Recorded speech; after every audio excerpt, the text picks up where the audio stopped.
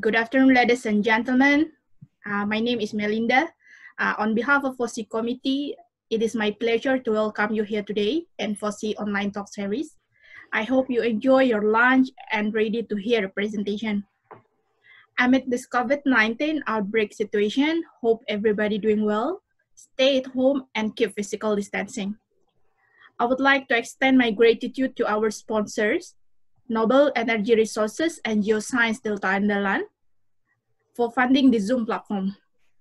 With us together, already joined the FOSI committee, Mas Riki, our General Secretary of FOSI.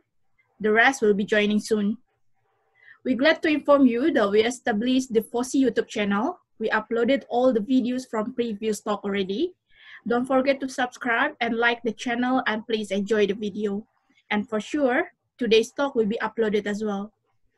I would like to thank you for joining us today for this special presentation on Eastern Indonesia, Changing Ideas and Geological Lessons. The registered participants is 550. And get ready to be excited. The presentation will cover the old, changing ideas and new ideas in Eastern Indonesia area. Moving right along, it is now my pleasure to introduce our guest speaker. Really honored to have Professor Robert Hall. Currently, he is an emeritus professor at Southeast Asia Research Group, Royal Holloway University of London. Many thanks for sparing your time in weekend with us. I believe most of you know him very well, met him, or maybe already have his useful presentation on Indonesia tectonic. And the material for today's session has been sent to me. I will send it through chat room a bit later. So well, before I hand over to Robert Hall, please allow me to give you some rules in order to make this meeting running smoothly. I would like to get your attention for a moment. I recommend all participants to mute the audio and switch off your video during explanation from presenters to maintain good connection. The presentation may be recorded for rescreening within the FOSI platforms. A Q&A chat box can be found in the icons panel, usually at the bottom of your screen. Enter your name for the committee to collect after the presentation. It will be answered live. Later on, you might turn on your audio and video to deliver your question to Robert Hall. And basically, Robert is fine if anyone would like to ask him in the middle of his presentation. Just put your name in the chat box and committee will notify Robert later on to answer the questions. So let's see how many questions arise later on. So well, ladies and gentlemen, enjoy the talk and please welcome Robert Hall. Prof. Robert Hall, this is your turn. Okay, so thank you very much. Now, I've got to see how to run this because this is my first experience of a big Zoom meeting. So now I'm going to share the screen with you. Okay. And I hope you will see my first slide now. Yes. And I'm just, okay, and I'm just moving all those little pictures of everybody to the top of my screen so I can see my slides myself. So good morning from me and good afternoon from you to everybody. And thank you very much for this invitation to join this impressive program of presentations that you've had so far, and I understand will continue. Thank you. I saw some names that I recognized in the little pictures on the side of the screen. Today, I want to talk about Eastern Indonesia, partly because it's an area in which I started my career in Indonesia many years ago. And so it's very close to my heart, but also because I think that there's an awful lot to learn from this very unusual and interesting region that have application to many other parts of this region and many other parts of the world, of course, because it shows us things that we can see only in Eastern Indonesia. So, hold on, I'm trying to move the slides on. Oh, there we go. The area that I'm talking about is on the southeastern part of this whole region that you can see India, the Himalayas, Tibetan Plateau, Southeast Asia, and then down here in the southeast corner we can see quite a complicated looking area of eastern Indonesia. I want to start very briefly by going back to some of the ideas that were prevalent when I started working in this region, because many of these ideas have changed. We knew there were small ocean basins, we knew there were deep trenches. This had been known for many, many years. And plate tectonics, when this concept began to take over at the end of the 1960s and early 70s, started to explain many of these features that previously didn't have really good explanations. And this ultimately led to explanations and interpretations of this region in terms of movements of small fragments, of microcontinents, collisions of various sorts. But in this region, which was very remote and very difficult to work in and still remains not heavily visited, as it were, many of these ideas developed based on very limited amounts of information, various interesting assumptions, and many of these views stay with us even at the present day. These figures illustrate some of the key features. On the left, we see a diagram which I've modified from Pygram and Pangabeen, which shows some of the microcontinental fragments that were interpreted in this region. In the top right, we see a figure that comes adapted from one of Warren Hamilton's diagrams, which showed his concept of how these small fragments had become part of Southeast Asia. And this model was named by Neville Hale the bacon slicer, and you can see why it was called that, because as the idea was, as Australia moved northwards, a big striped slip system took off these fragments off the northern edge of Australia and moved them into Southeast Asia. And this lower right diagram from Davidson shows some diagrams that are often illustrating, often used to illustrate this region, with these little microcontinents coming in and colliding and causing all of these collisions. Today we have other aspects of information, but one of the things that stays with us is the idea that we can break up this region into lots of little plates. And this in a way, on the left is an extreme version of this. This is a widely reproduced diagram showing what are interpreted to be plate boundaries in the region, and you can see all these little plates in this region.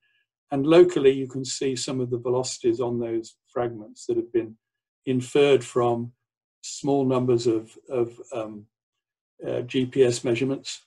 And on the right-hand diagram, you can see some illustration of this in the Sulawesi region, and very high rates of motion locally, and lots of fragments bounded by apparently plate boundaries. One of the things that's changed a lot, but when we first started working in this region, the ages of many of the small ocean basins in this region were unknown. And this was a speculative paper by Lee and McCabe, which showed that the Banda Basin was underlain by what was old Mesozoic crust, and then the Sulawesi was younger, and the Sulu Basin, Sulu Sea into the north, was younger still. And people interpreted fragments of crust in this region, this is from Pygram Pangabeen again, as being quite old ocean crust. It was thought to be Mesozoic, possibly Jurassic or Cretaceous. I put these diagrams in, they're just a selection of things that I could have chosen, really to illustrate something that until recently we didn't know. And there was a lot of disagreement about what the nature of plate boundaries actually is in this region, and also, surprisingly, perhaps in some ways, where they are. And you'll see each of these diagrams, which I'm not going to dwell on, draws the boundaries in slightly different ways and interprets them in different ways. And still today, even here's a 2014 paper which shows a set of boundaries in here which are similar but locally different in position to many of the others. So what are these features that we see? Now, one of the things that I think is very important about this region is the way in which, in my view, we can learn about some of the processes that happen during plate movements and during collisions and during subduction from what's actually happening in this region. But in the same way, one of the things that's happened as plate tectonics developed was that ideas that were developed in other places, completely different tectonic settings, were adopted and have been used and continue to be used in Southeast Asia. For example, how small ocean basins form. Typically, models are derived from the Atlantic margins. Subduction processes were inferred from many other parts of the world. I just put in provenance analysis as one of the examples of how these ideas have been adopted. But in my view, many of these models, which are developed elsewhere, may not be appropriate for the Indonesian region. And I think that's something I want to highlight.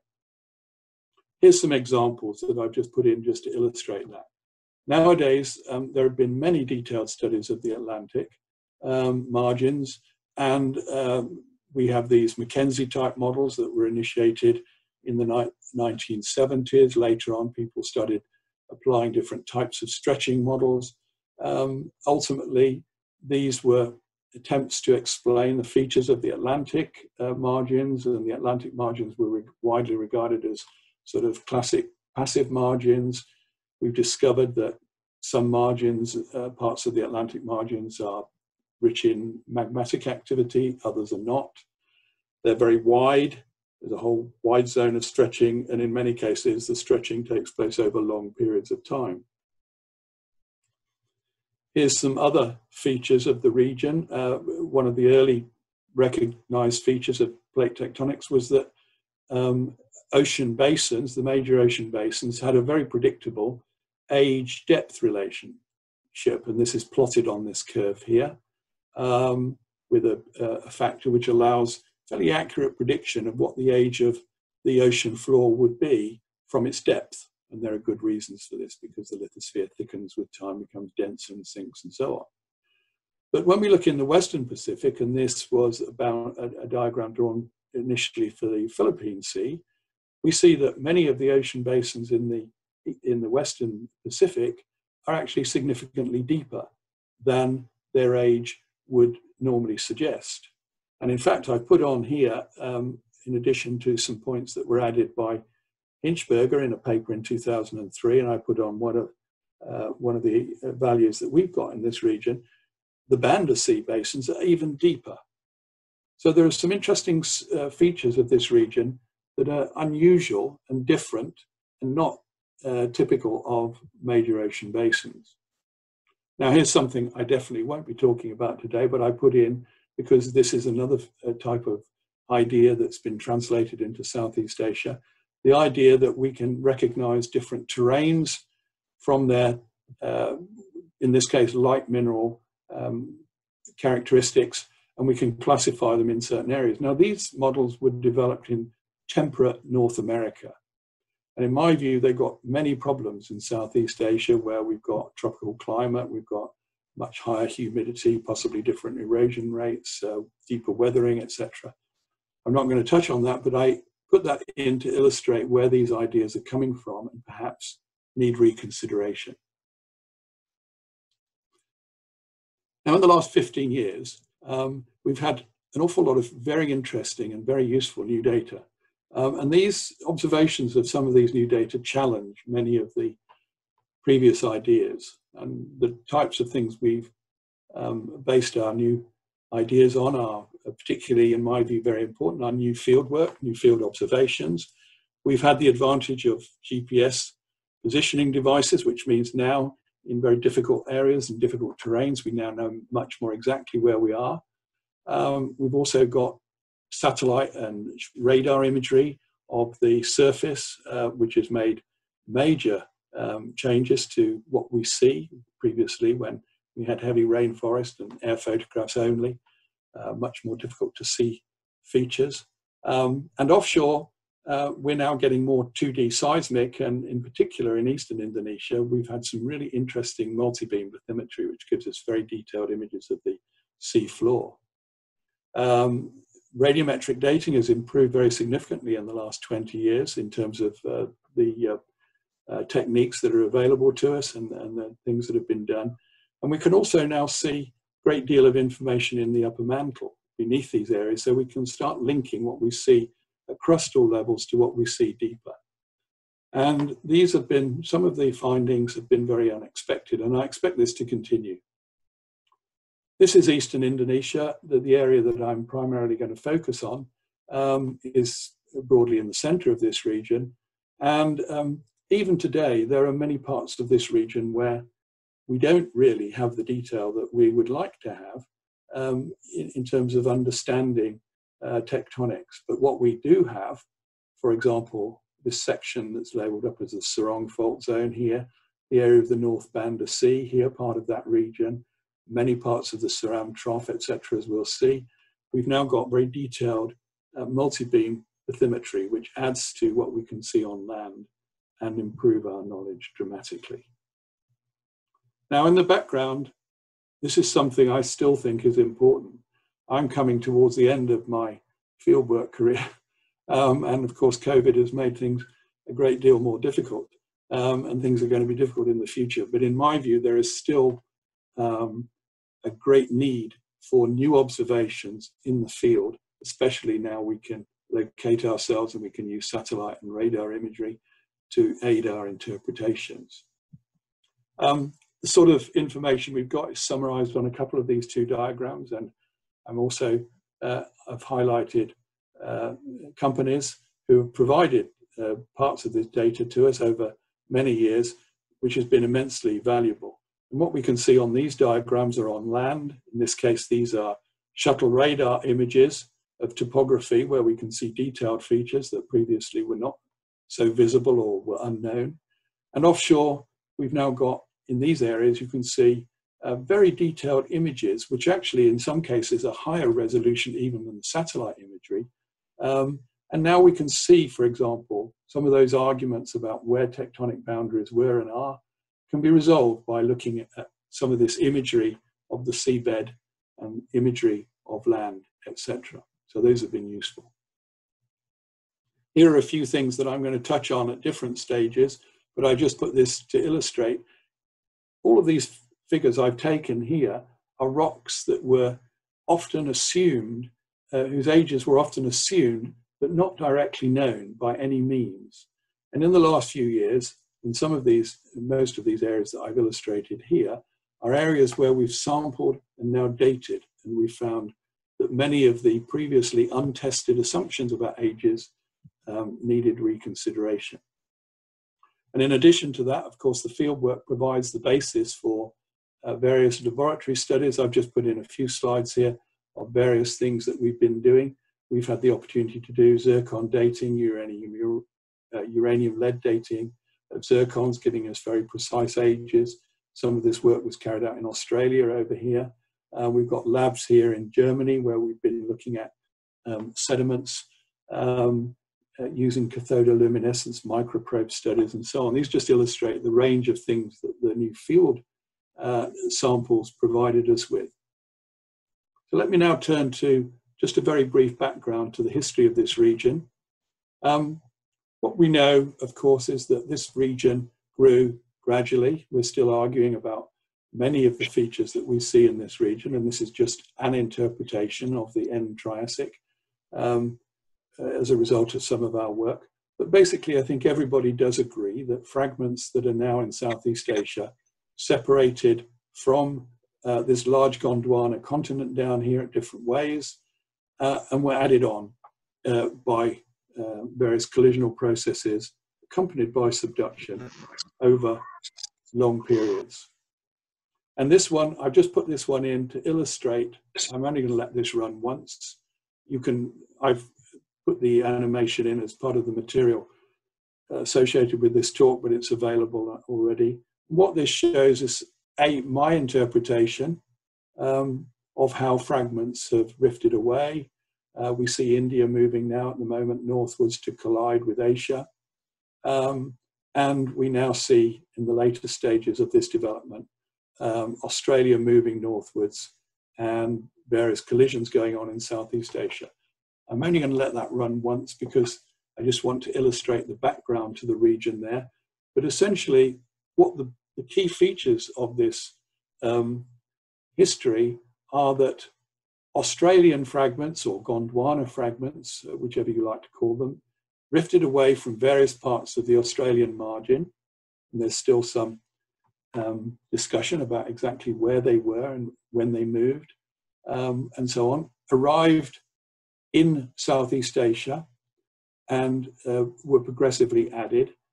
And the point I want to make here is that what we might call loosely Australian crust was present in this region in the Cretaceous, certainly, and long before the collision that I'm mainly going to focus on today in eastern Indonesia, which began in the early Miocene.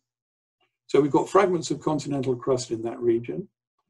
And of course, one of the most important features of this whole Southeast Asia region, in particular in Indonesia, is the fact that it's underlain by fragments of crust which arrived at different times, which have different characters, and which were added together in various ways. And this is an interpretation of this region.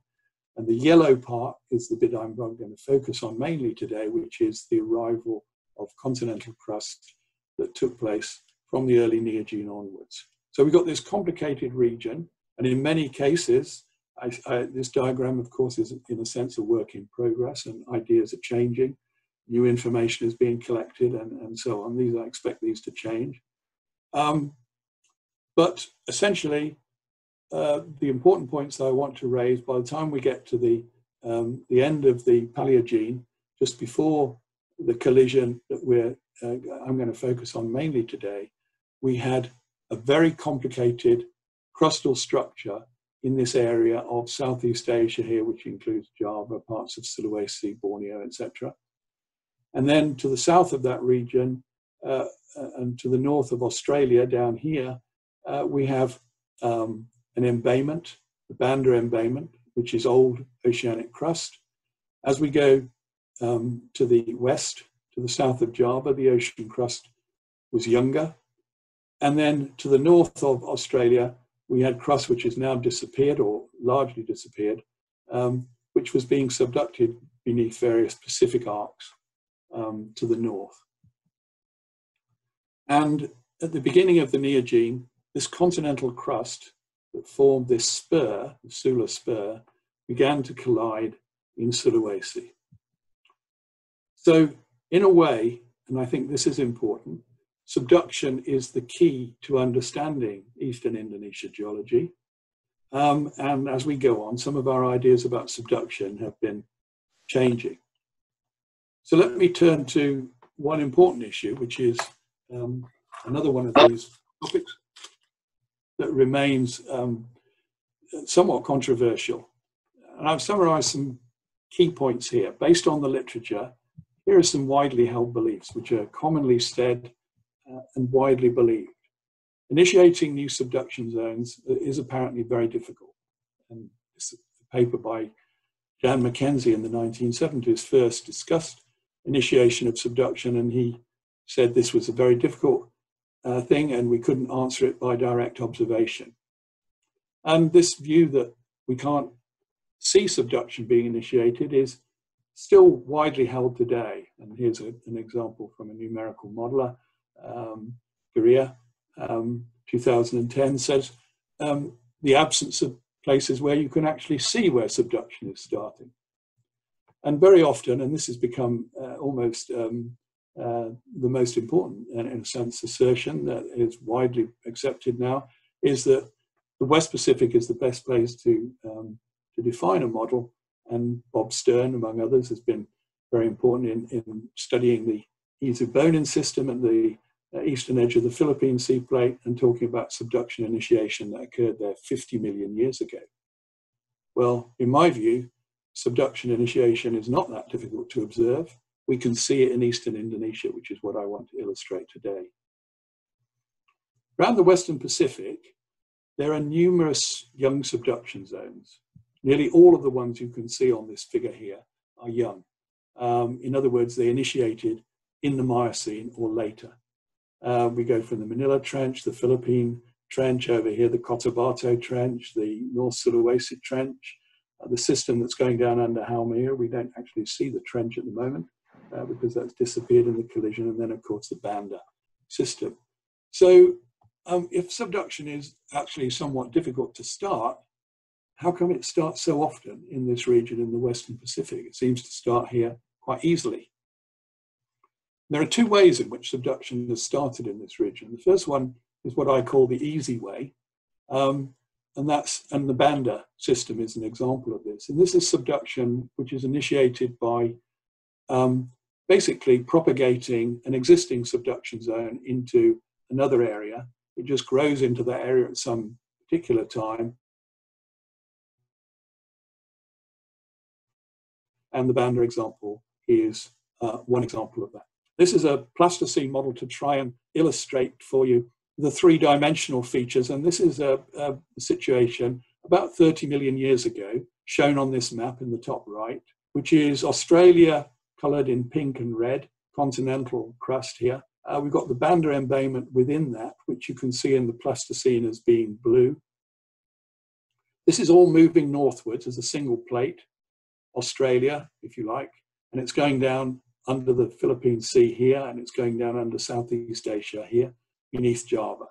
And at the Java Trench, we have a long-lived subduction system, which had started probably in the Eocene. And that subducted slab was hanging in the mantle beneath Java. But there was no subduction in the Banda embayment.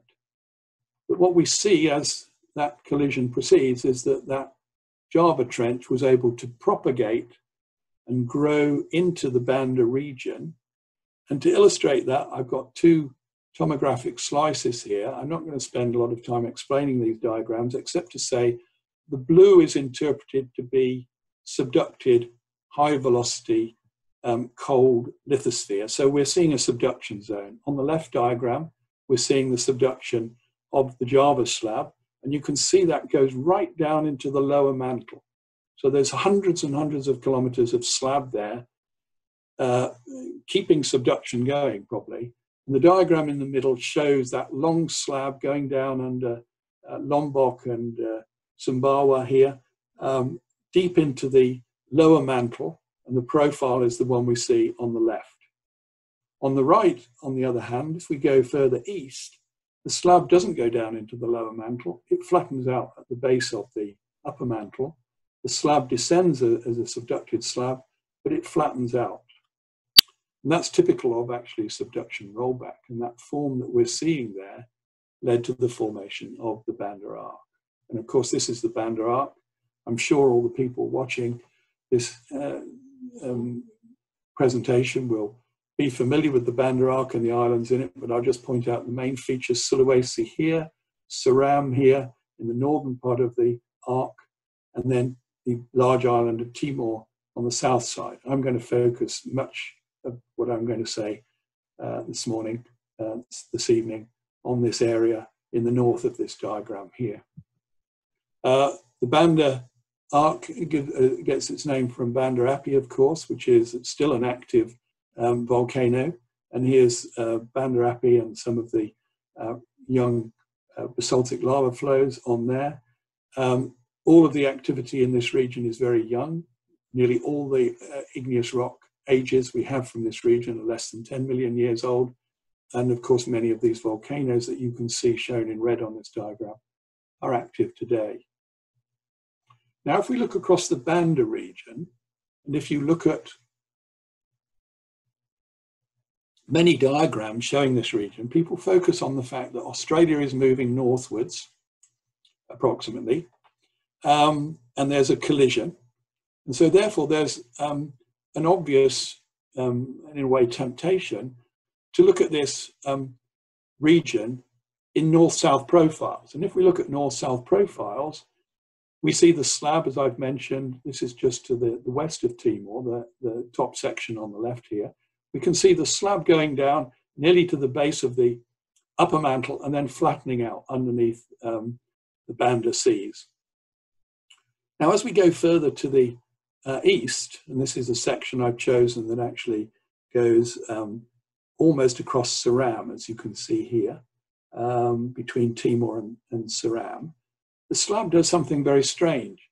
It goes down, which is typical of this subduction, but then it appears to go up again, which is extremely unusual. This feature has been noted, but not really explained for many years.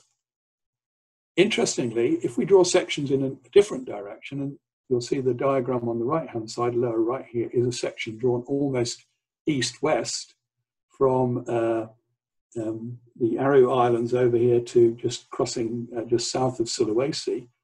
We see a subducting slab very clearly again, but this time the slab appears to be dipping westwards, and then again it flattens out. So which of these diagrams should we focus on? Should we focus on the north-south section or the east-west section? They both show subduction, but if you just concentrate in 2D, they show it apparently in different directions. And the reason for this is because the slab has this three-dimensional shape, which has been known for many years in terms of the Benioff zone contours, the contours on the earthquakes, which show the Banda arc curving round almost through 180 degrees, and the volcanic arc almost going the whole distance, not quite as far, but curves round similarly.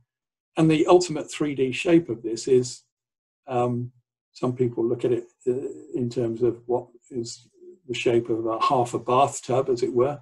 Other people have drawn the analogy of a boat going eastwards, with the prow of the boat going into the curved section. And that slab shape of this strange boat shape prow, if you like, here, is now interpreted as the result of subduction rollback, which I shall just remind you about in a moment, what we mean by rollback. So that slab is rolling back into that embayment, the Banda embayment. And this is what we mean by subduction rollback. I saw this was mentioned using one of my slides in an earlier presentation in FOSI, so some of you will have seen this diagram before, which I drew just to illustrate the main features. Here's a slab that's subducting. We won't worry about how it started at this time, but there's a slab subducting into the lithosphere. And we tend to focus in these sorts of diagrams on the relative movement of the two plates towards one another. The subducting plate moves northwards, in this case, or moves, to the left. And as it descends under the slab here, the upper plate, we get an arc formed, we get melting of the mantle wedge and magmatism. But we can look at this subduction system in a completely different way. Instead of focusing on relative movements of the plates towards one another, we can focus on the actual movement of the slab being subducted. And the forces acting on the slab being subducted are primarily gravitational. So in other words, we can look at this slab as though it's sinking.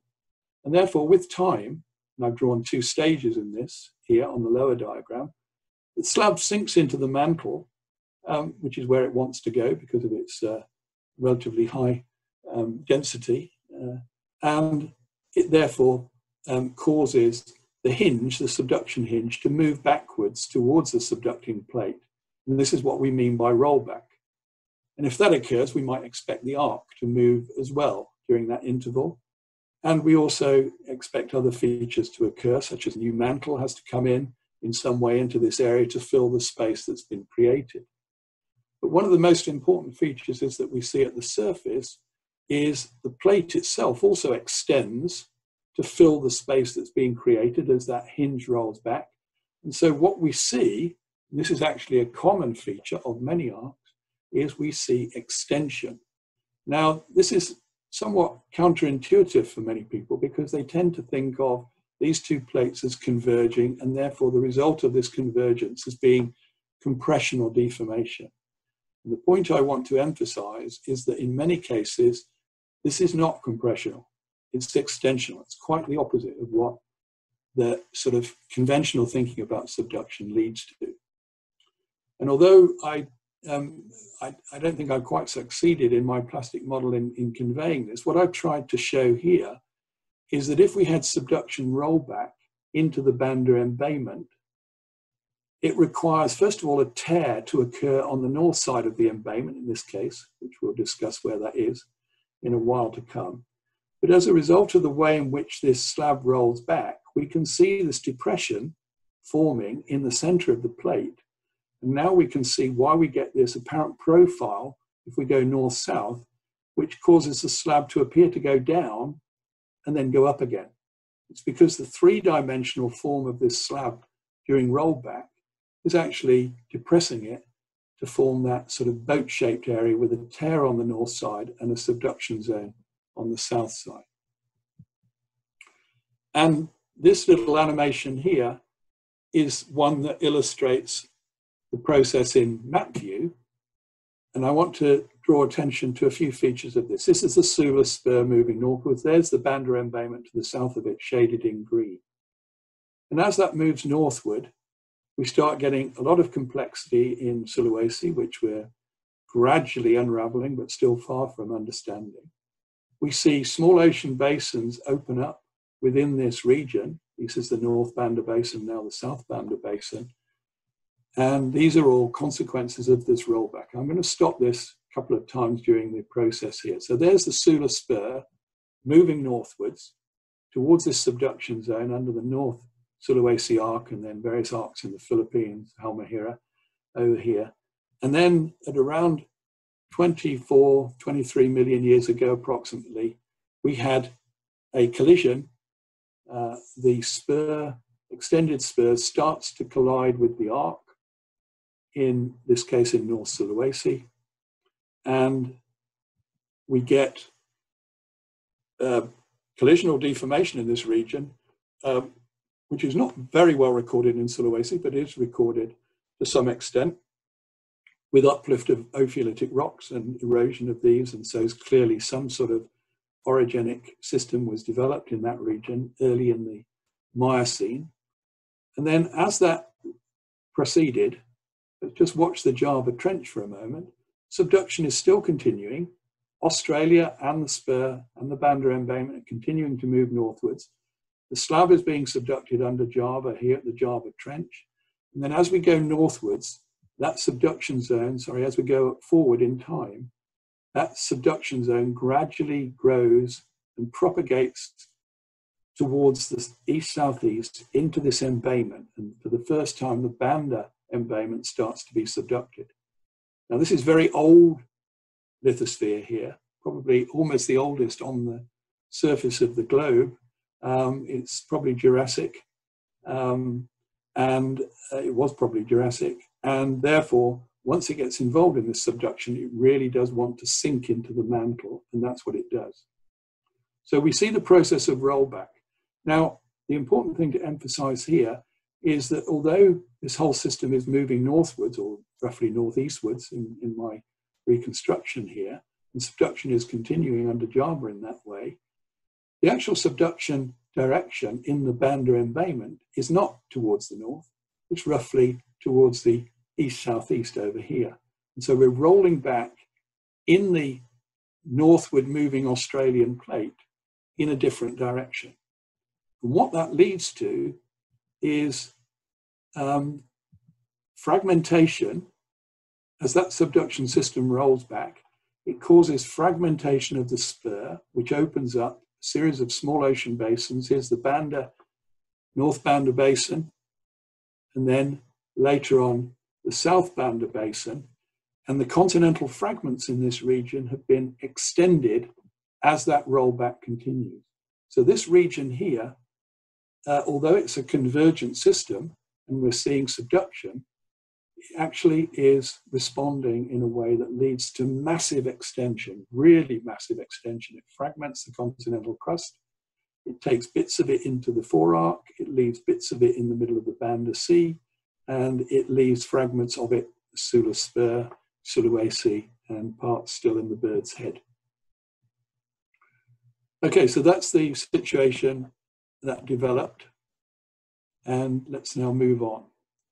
So that's one way of subduction developing, and I'm going to return to that process that occurred as a consequence in a little while. But there's another way in which subduction developed in eastern Indonesia, and in my view is developing in other parts of the Western Pacific at the present day.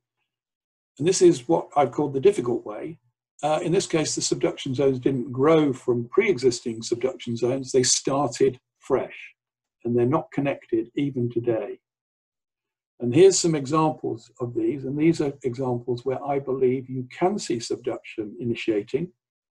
And the one I've labeled as number 1, in my view, is the earliest stage of the beginning of subduction developing.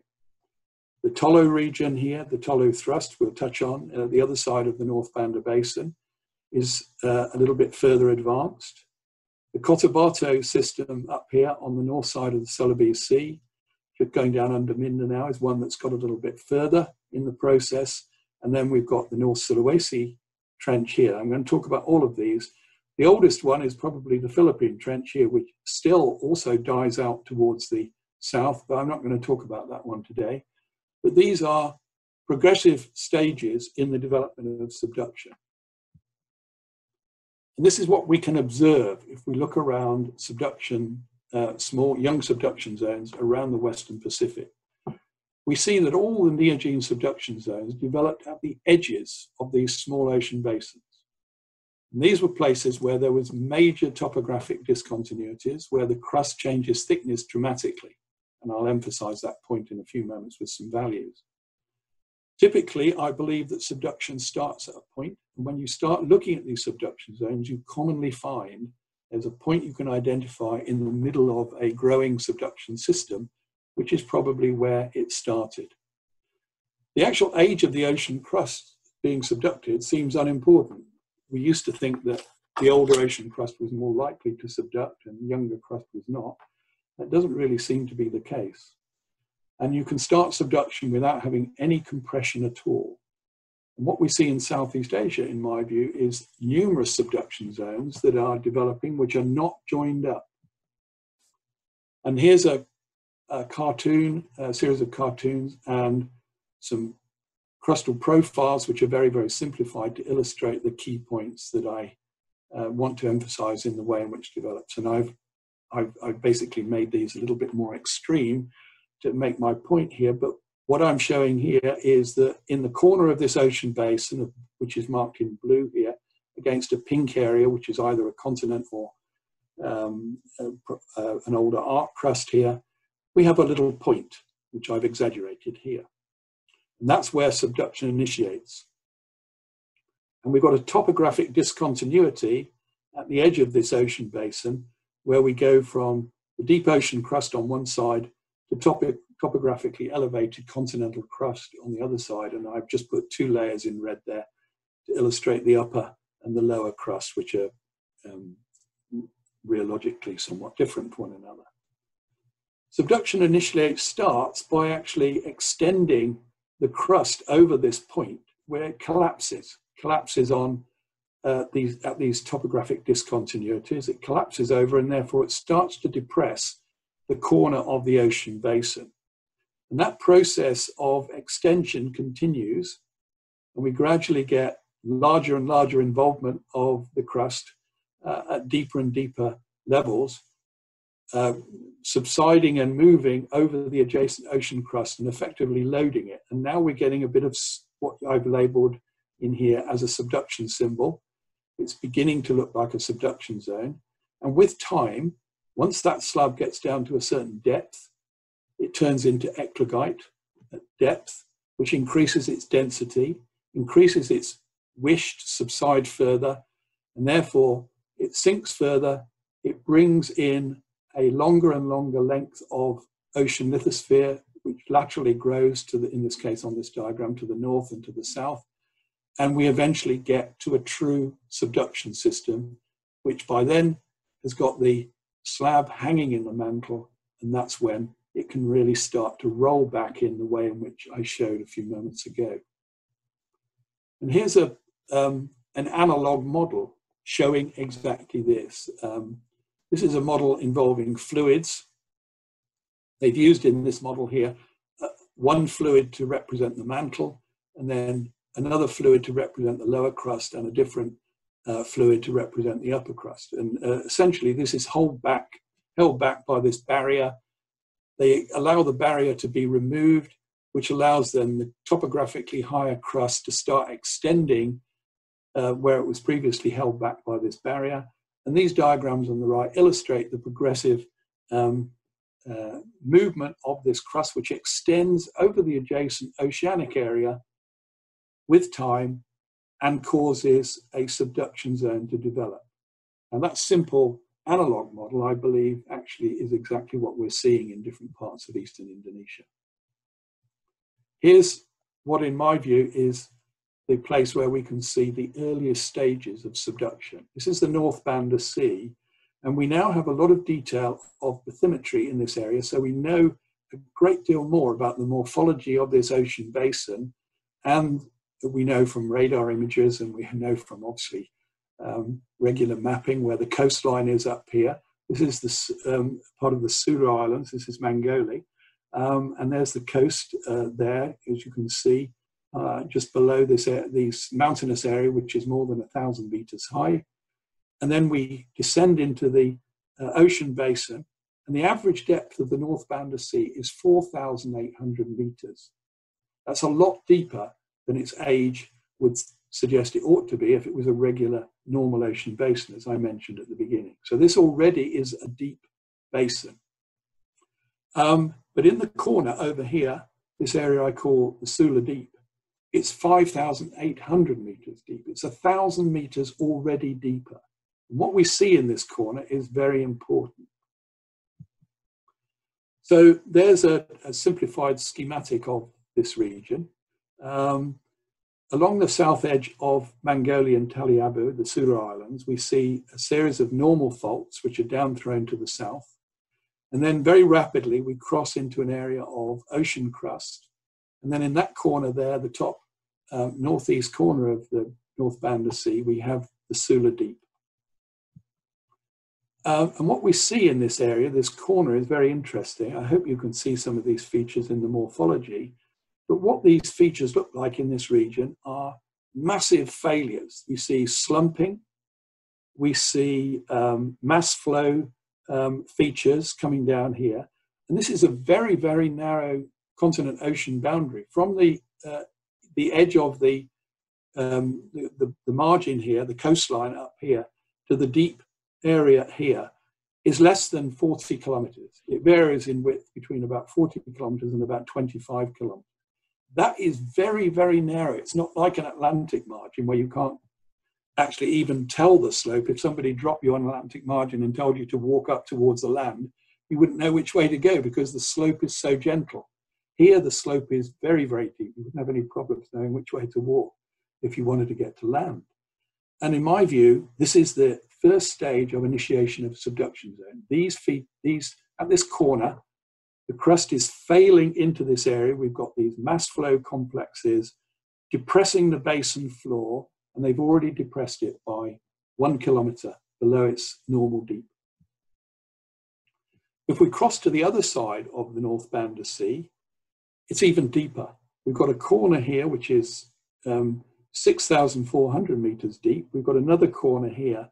The northern part of the Banda Basin, we've got this multi-beam bathymetry. Down in the south area here, we haven't got the detailed bathymetry, unfortunately.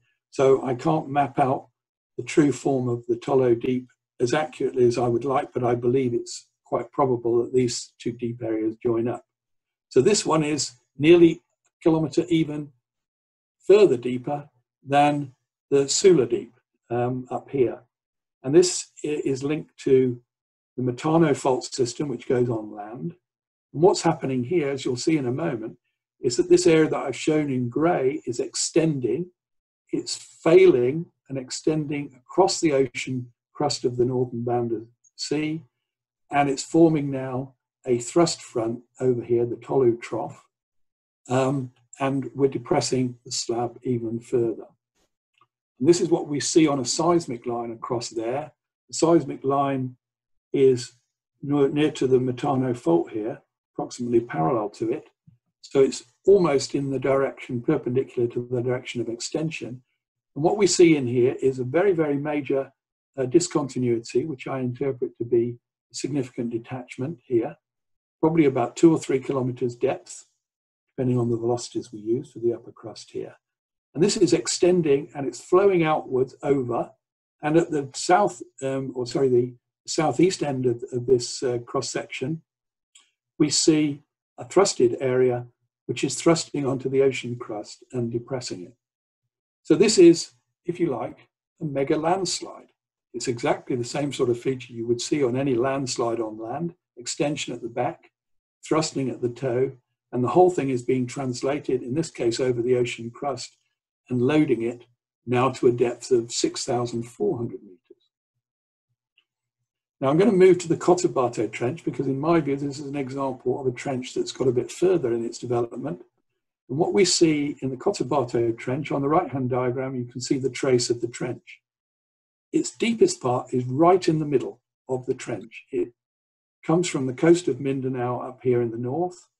It can be followed southwards, and then it curves round into this deep area shown in purple color on the left-hand diagram, where it's 5,500 meters deep.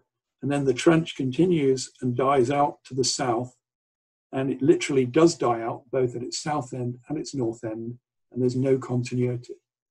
And this part, the deepest part of the trench, is in the middle, and that, in my view, is the place where it developed.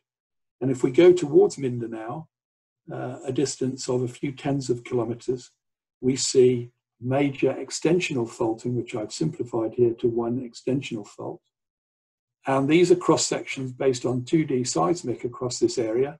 They're drawn at different scales, and I've put a vertical exaggeration on both of these just so we can see the key features. But the points I want to make here is that once again we see a big detachment within the crust, a depth of 2 or 3 kilometers, that there's thrusting at the front and there's extension at the back, and both of these show this. So this once again is a sort of mega landslide, if you like, except that it's several kilometers thick. It's sliding off at the edge of a small ocean basin, it's depressing the ocean crust at the edge, and it's initiating a subduction zone, which in this case, the slab is now getting on for depth of not quite 100 kilometers. Now, the Celebes Sea, the North Sulawesi Trench, is a trench system that has gone even further. And here we have a slab that now is much deeper than anything we've seen in the other ones. This has commonly been interpreted as a simple system in which there's been a rigid rotation of a region here, bounded on the west side by the Palu Coro Fault and by rotation about a point. Now, this has been suggested by paleomagnetism, it's been suggested by rates of movement on the Palu Coro Fault, and it's been suggested based on some seismicity. But if you look carefully at the seismicity, it doesn't really fit this type of rigid rotation model.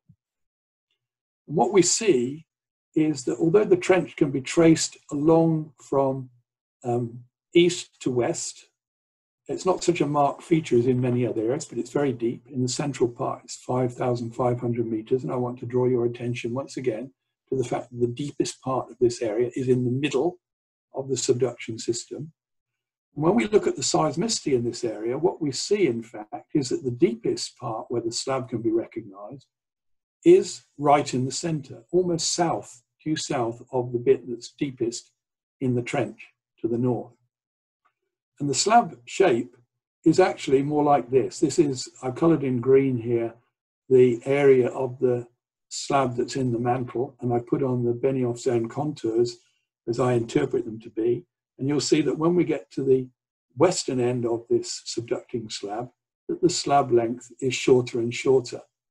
In other words, this is not what we would expect from a rigid rotation model, because as we go westwards with a rigid rotation, we would expect the slab length being subducted to be greatest up against the Palu Coro Fault. And that's not what we observe. Now, my interpretation of that is that on the left-hand diagram, you can see the interpretation. On the right-hand diagram, you can see the present, is that subduction initiated at a point, and we've had relative motion in here. So this is its position where it was perhaps relative to the east arm, not the north arm, which is rotated in different ways. The subduction system has lengthened with time. So at 6 million years, it was approximately there, 4 million years there, and at 2 million years there. We now see at the western end, two major faults, one of which I call the Tamburrana fault, the other one, which is the well-known Palu Coro fault, which is the place where it's most active at the present day. And the slab length has increased as we've moved towards the west, and it's now deepest in the central part. And in my view, the Palu Coro fault probably is only a couple of million years old because it's the most recent fault here. Now, what we see as a consequence of this slab hinge rolling back to its present position is that we've got an elevated area in the North Arm, but interestingly, completely free of active volcanoes until we come to the very easternmost end of the North Arm. And then we've got Gorontalo Bay separating the North Arm and the East Arm. And Gorontalo Bay is, at its central part, deepest, is about 2 kilometers deep water. And in the middle of the bay, we've got these interesting features, which in fact are carbonate reefs. And those reefs can be seen in profiles. These are a couple of profiles going across Gorontalo Bay. These are images that I haven't located precisely, but this is the central part of the bay here, 2 kilometers water depth. And we can see these interesting features, which are gradually less and less deep as you go. In this case, this is a profile running roughly north-south. As we go roughly northwards, the pinnacles, which these are closer and closer to the surface, to the seabed. They're completely emergent, despite the fact quite a lot of sediment is going into Gorontalo Bay. And this is what these look like. These are those pinnacle reefs that I just showed you. And pinnacle reefs, of course, are carbonate reefs where, as the area subsides, commonly the subsidence rate becomes too excessive for the whole reef to keep pace. And the organisms tend to move to a position where they can locally grow fast enough to keep pace with subsidence, and therefore all the carbonate growth occurs in one place. Now, the important point here about these pinnacles is that the tops of the pinnacles, when they formed, were at sea level, because this is where those carbonate reef-forming organisms all live, within 100 meters typically of the sea surface. So when we see pinnacles now down at 2 kilometers, we know that sea level has dropped in that area from, or relative sea level has changed from what was once a position of 0 to now a depth of a couple of kilometers. And in the center of Gorontalo Bay, we see this really fascinating reef complex, which is typical of a big carbonate reef, which started to subside rapidly and has now got these tall pinnacles around its edges as it subsided. And finally, it couldn't keep pace any longer. The reef died, and that reef now is down at water depths of about 500 meters at the tops of the shallowest pinnacles in that thing. And the base of that is down at 1.5 kilometers. And the point about this is, of course, is that those areas, the base where the carbonate reef started to form, when they formed, were at sea level. And my inference is that that was about 2 to 3 million years ago, for reasons that you'll see in a moment. So as rollback has proceeded, this is what's happened in the continental crust, as it were, in the extending region, which is extending to fill the space, which I mentioned as rollback occurs. First of all, we get these core complexes forming, and sometimes we see within the center of the core complexes magmatism, and this cartoon on the right illustrates the form in an exaggerated way of what this core complex would be like. As we unload it by removing the upper crust, the crust bows upwards, so we see at the surface relatively deep crustal rocks, sometimes with melts in them, below the big detachment fault. And that detachment fault can be traced through, in this case, in my view, perhaps down to the Moho, or perhaps somewhere in the deep crust, as that extension proceeds. And in the place where the crust is now thinnest, where we're taking the thinned upper crust over the thinned lower crust, we see a subsiding area. So right up against this area of the core complex, we see this subsided basin. And although we don't see this yet in the Sulawesi region, I think, we certainly see it in Seram, we can even exhume the mantle. in places during this process of extension. And so the offshore manifestation of the extension is what I just showed you with these pinnacle reefs, subsided areas with a reef complex in the center of the bay and a very thick sequence of sediments in there. So we've got subsidence, and in my view, these areas that were reefs that have subsided very recently are above a major detachment, which I'm interpreting on there. And if we go to the south of that, on land, that detachment comes on land, and it can be traced up this surface, which is just to the east of Poso. This smooth surface is the detachment surface of this major structure. And this, we're looking at a profile of what is an active metamorphic core complex, which has been exhumed in the past couple of million years. And that's what we see in that area.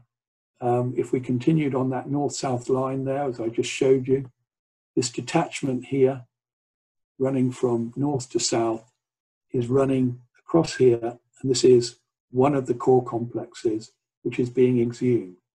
And the dimension of this core complex from north to south is approximately 90 kilometers. And if we take the GPS measured velocities in that area, which interestingly are almost parallel to the direction of extension that we're observing, those velocities that have been recorded from GPS measurements in the last few years here, are showing rates of about 45 kilometers per million years. In other words, you could exhume this detachment surface here in 2 million years.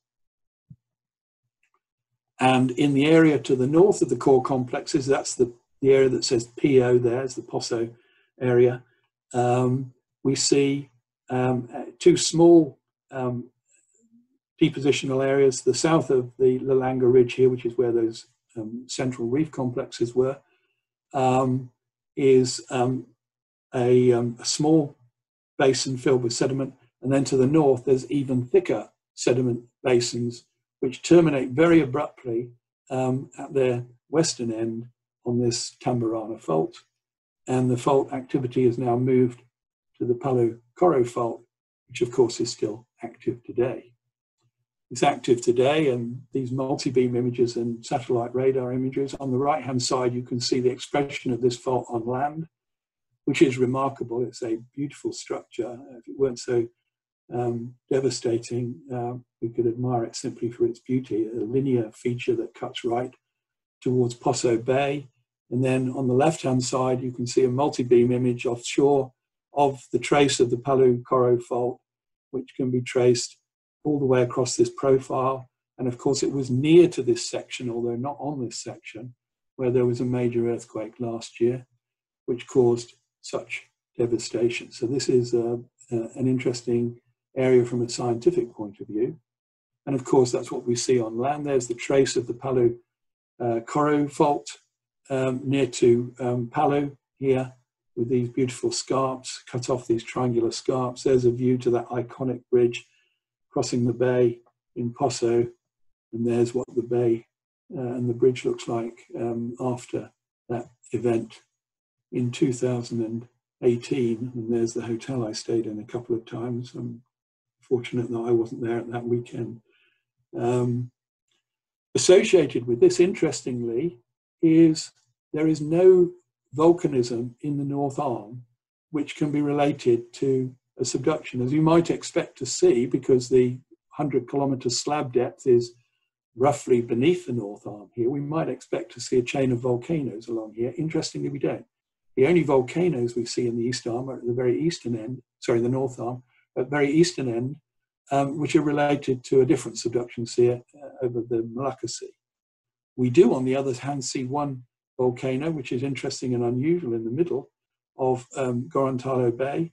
And in my view, this is magmatism which is related to the extreme thinning of the crust in that area, and the product of some of that magmatism that's occurred in the central region of Gorontalo Bay, and then on land in the Togian Islands, and also can be traced into Po Head, are these pyroclastics, which are now dated by both ages on micas from some of those between 2 and 4 million years old, and also by fossils in those sediments, which are reworked volcanic ash. On the other hand, we do see some magmatism if we go on land. This is around the Palo Coro Fault, and I've simply shaded the areas of granites here. I'm not suggesting that all of these granite areas are related to extension, but I believe some of them certainly are. And here's one that, in my view, definitely is. This is crossing the neck. Now, I've crossed the neck many times, and I remember when I first went there, specifically looking for granites in 2010, to start a new project in this area with Julian Hennig, who did the work in this area. This area was completely covered in vegetation, and we found some granites, and they were sticking out, but they weren't very impressive exposures.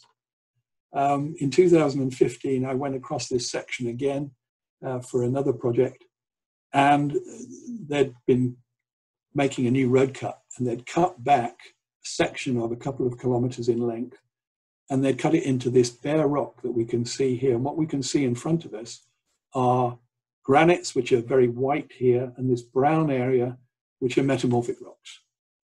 And I must say, I look at this photograph even now, and I'm still stunned by it, because in 2010, I didn't know the ages of these rocks. In 2015, I did, as a result of Julian's work, and we knew that these granites in here were 3 million years old. They were melts 3 million years ago when they were intruded. And they were exhumed incredibly rapidly. Julian's work using zircons and argon-argonages and some low-temperature thermochron defines very closely the exhumation path of these rocks here. They were exhumed extremely rapidly, around 3 million years ago, and they've been exhumed to the surface since then. And if you cut down this section a short distance where the road cut continued, you pass up into sediments, which in this case are alluvial fan sediments, which contain boulders of granite, which are the granites that you saw there, a short distance up section. And so these granites, which were 3 million years old, are overlain by alluvial fan conglomerates containing boulder beds with granite in. And then a little bit further along the section, this is going a little bit further towards the coast. We go stratigraphically higher. We come into fluviatile sediments from which some fragments have been dated. And these rocks were exhumed by about 1 million years ago. These were at the surface, being deposited about 1 million years ago. So the granites that were 3 million years ago melts in the crust at some depth, at least 2 kilometers deep, probably significantly deeper than that, had reached the surface by about 1.5 million years ago, a little bit less possibly, and they've been uplifted and tilted, in this case, to elevations of about 550 meters since then. This is amazing, amazing at the speed of process that we can record in that region. And now I want to move back to Banda to deal essentially with the final section, which is what happens during rollback as it goes further. What's happened as we go further is that we extend, and in this case, we've extended so far that the continental crust has now broken, and we formed, sorry, I keep touching the mouse button too carelessly there. We formed 2 ocean basins at different stages, the North Banda and the South Banda Sea. On Saram, we see uplift and exhumation of these metamorphic core complexes, not quite like Sulawesi, but very similar in many ways. We record melting of the very deep crust and the famous ambonites and their cordierite granite counterparts are melts of the deep continental crust. And we've actually exhumed the subcontinental lithospheric mantle. And at the final stages of extension, which continues today, which I'll finish with, is the Weber Deep. We know a great deal more about this region now as a result here. The areas that I've colored a little bit more strongly on this diagram, and the colors roughly correspond to depth. The purple colors are very deep, as I showed you. The North Banda Sea is average depth of 4,800 meters. The Weber Deep over here is up to 7 kilometers, or more than 7 kilometers in its central part. And we can see the major features, in this case, of the Ceram Trough going to the east over here. And we can also unravel parts of the Serong fault system in here. So this on-land information plus, the offshore information we've got, plus what we're seeing on land, has given us some really interesting insights into the development in places where we still can't date things in the ocean, but where we can infer ages from what we can see on land. And we trace along here, and this was work that was carried out mainly by Adi Patria as part of an MSc project. We can map now features running along the trough north of Ceram.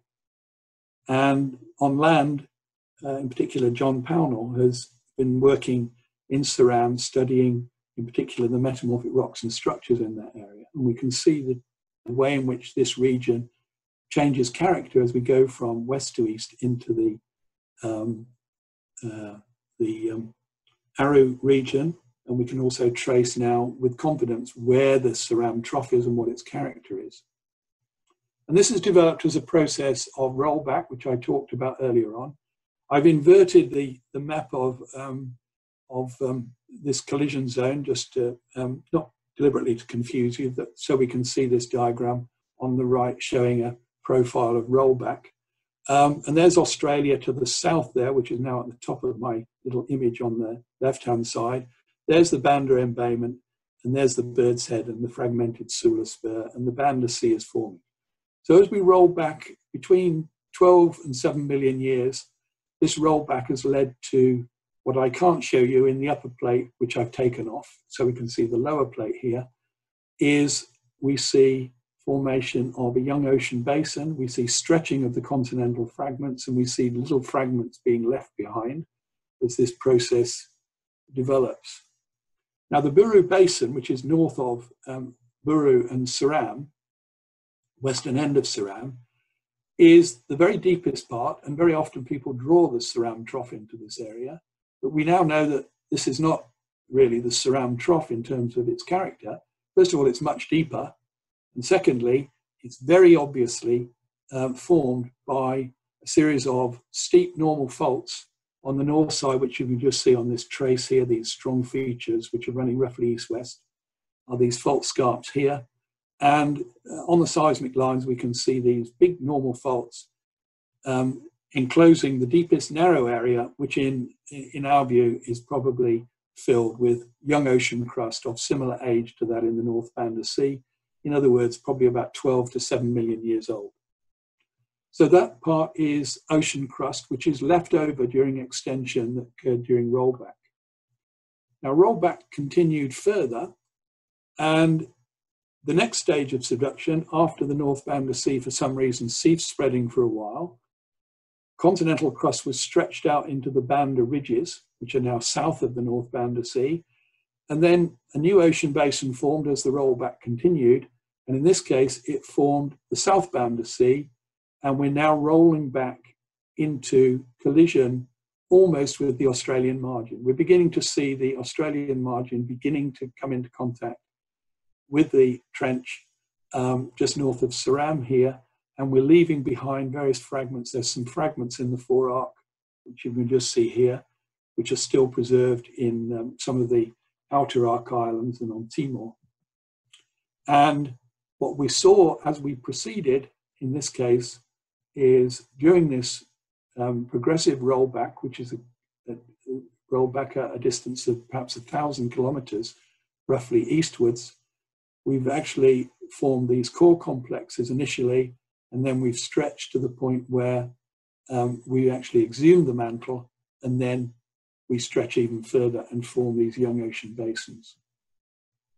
And on Ceram, we have partly a record of some of this extension, and these aren't all the ages that John Pownall collected, but he recognized contacts between peridotites and granites, which are intrusive.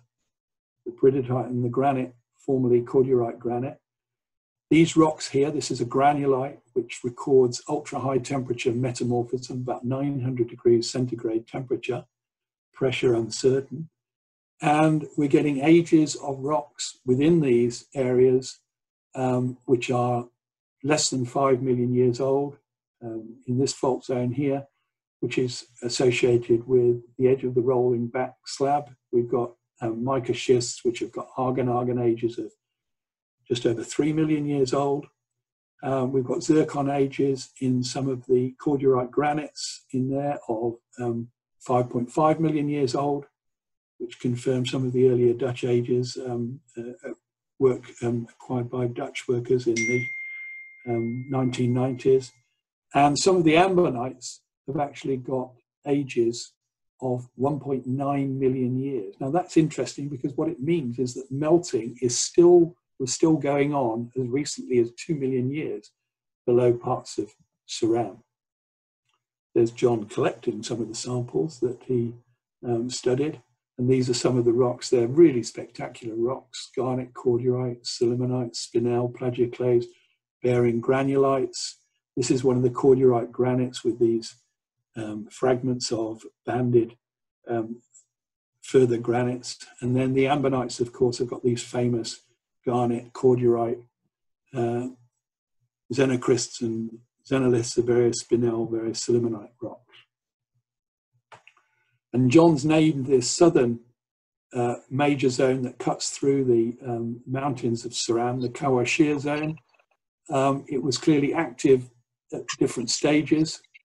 It looks as though it's been active certainly since about 16 million years, and then there appear to be a number of intervals. I wonder if we were able to date more and more rocks, whether we would find that there were intervals, or whether we would find, which is my instinct, or whether we would find actually a record of more continuous exhumation as this proceeded. But effectively, what this represents is the northern boundary of the rolling back slab in the Banda region, which is the region where the tear was that I showed on that diagram. And here's the major structures in this region. The Ceram Trough is a newcomer, really, in this whole scenario, because probably during the period of major extension and rolling back from the beginning of rollback, which maybe started around 16 million years ago, judging by the ages we're getting in here, or maybe a little earlier, the Kawah Shear zone was probably the active structure bounding the trench that was forming and advancing. That trench has now advanced, so the point is we see this boat slab, this form of the boat, as it were, in this region, and then the Weber Deep. So this, in my view, was the big tear that took us into eastern Indonesia and can be traced across this region. And in fact, in this region here, once we get into the Aru region, we're actually seeing extensional faulting, and it's probable that extensional faulting was active while this slab was rolling back further to the west. And here's a very simple reconstruction illustrating the key features here. What I call here the Ceram Kumawa shear zone is the major boundary of the rolling back slab. The slab rolling back was inducing extension in the upper plate over here, so we're forming the North Banda Sea, and at 5 million years we're beginning to extend to form the South Banda Sea. And we've left these Banda ridges here, which are fragments of continental crust have been dragged out. And there's still some continental crust in the forearc, which is colliding now with the outer arc islands down here. And those islands contain fragments of old crust. Now, how do we know the Ceram Trough is young? Well, one of the features that points to this is an area in the central area north of the trough itself, in which we can see very clear reef features once again.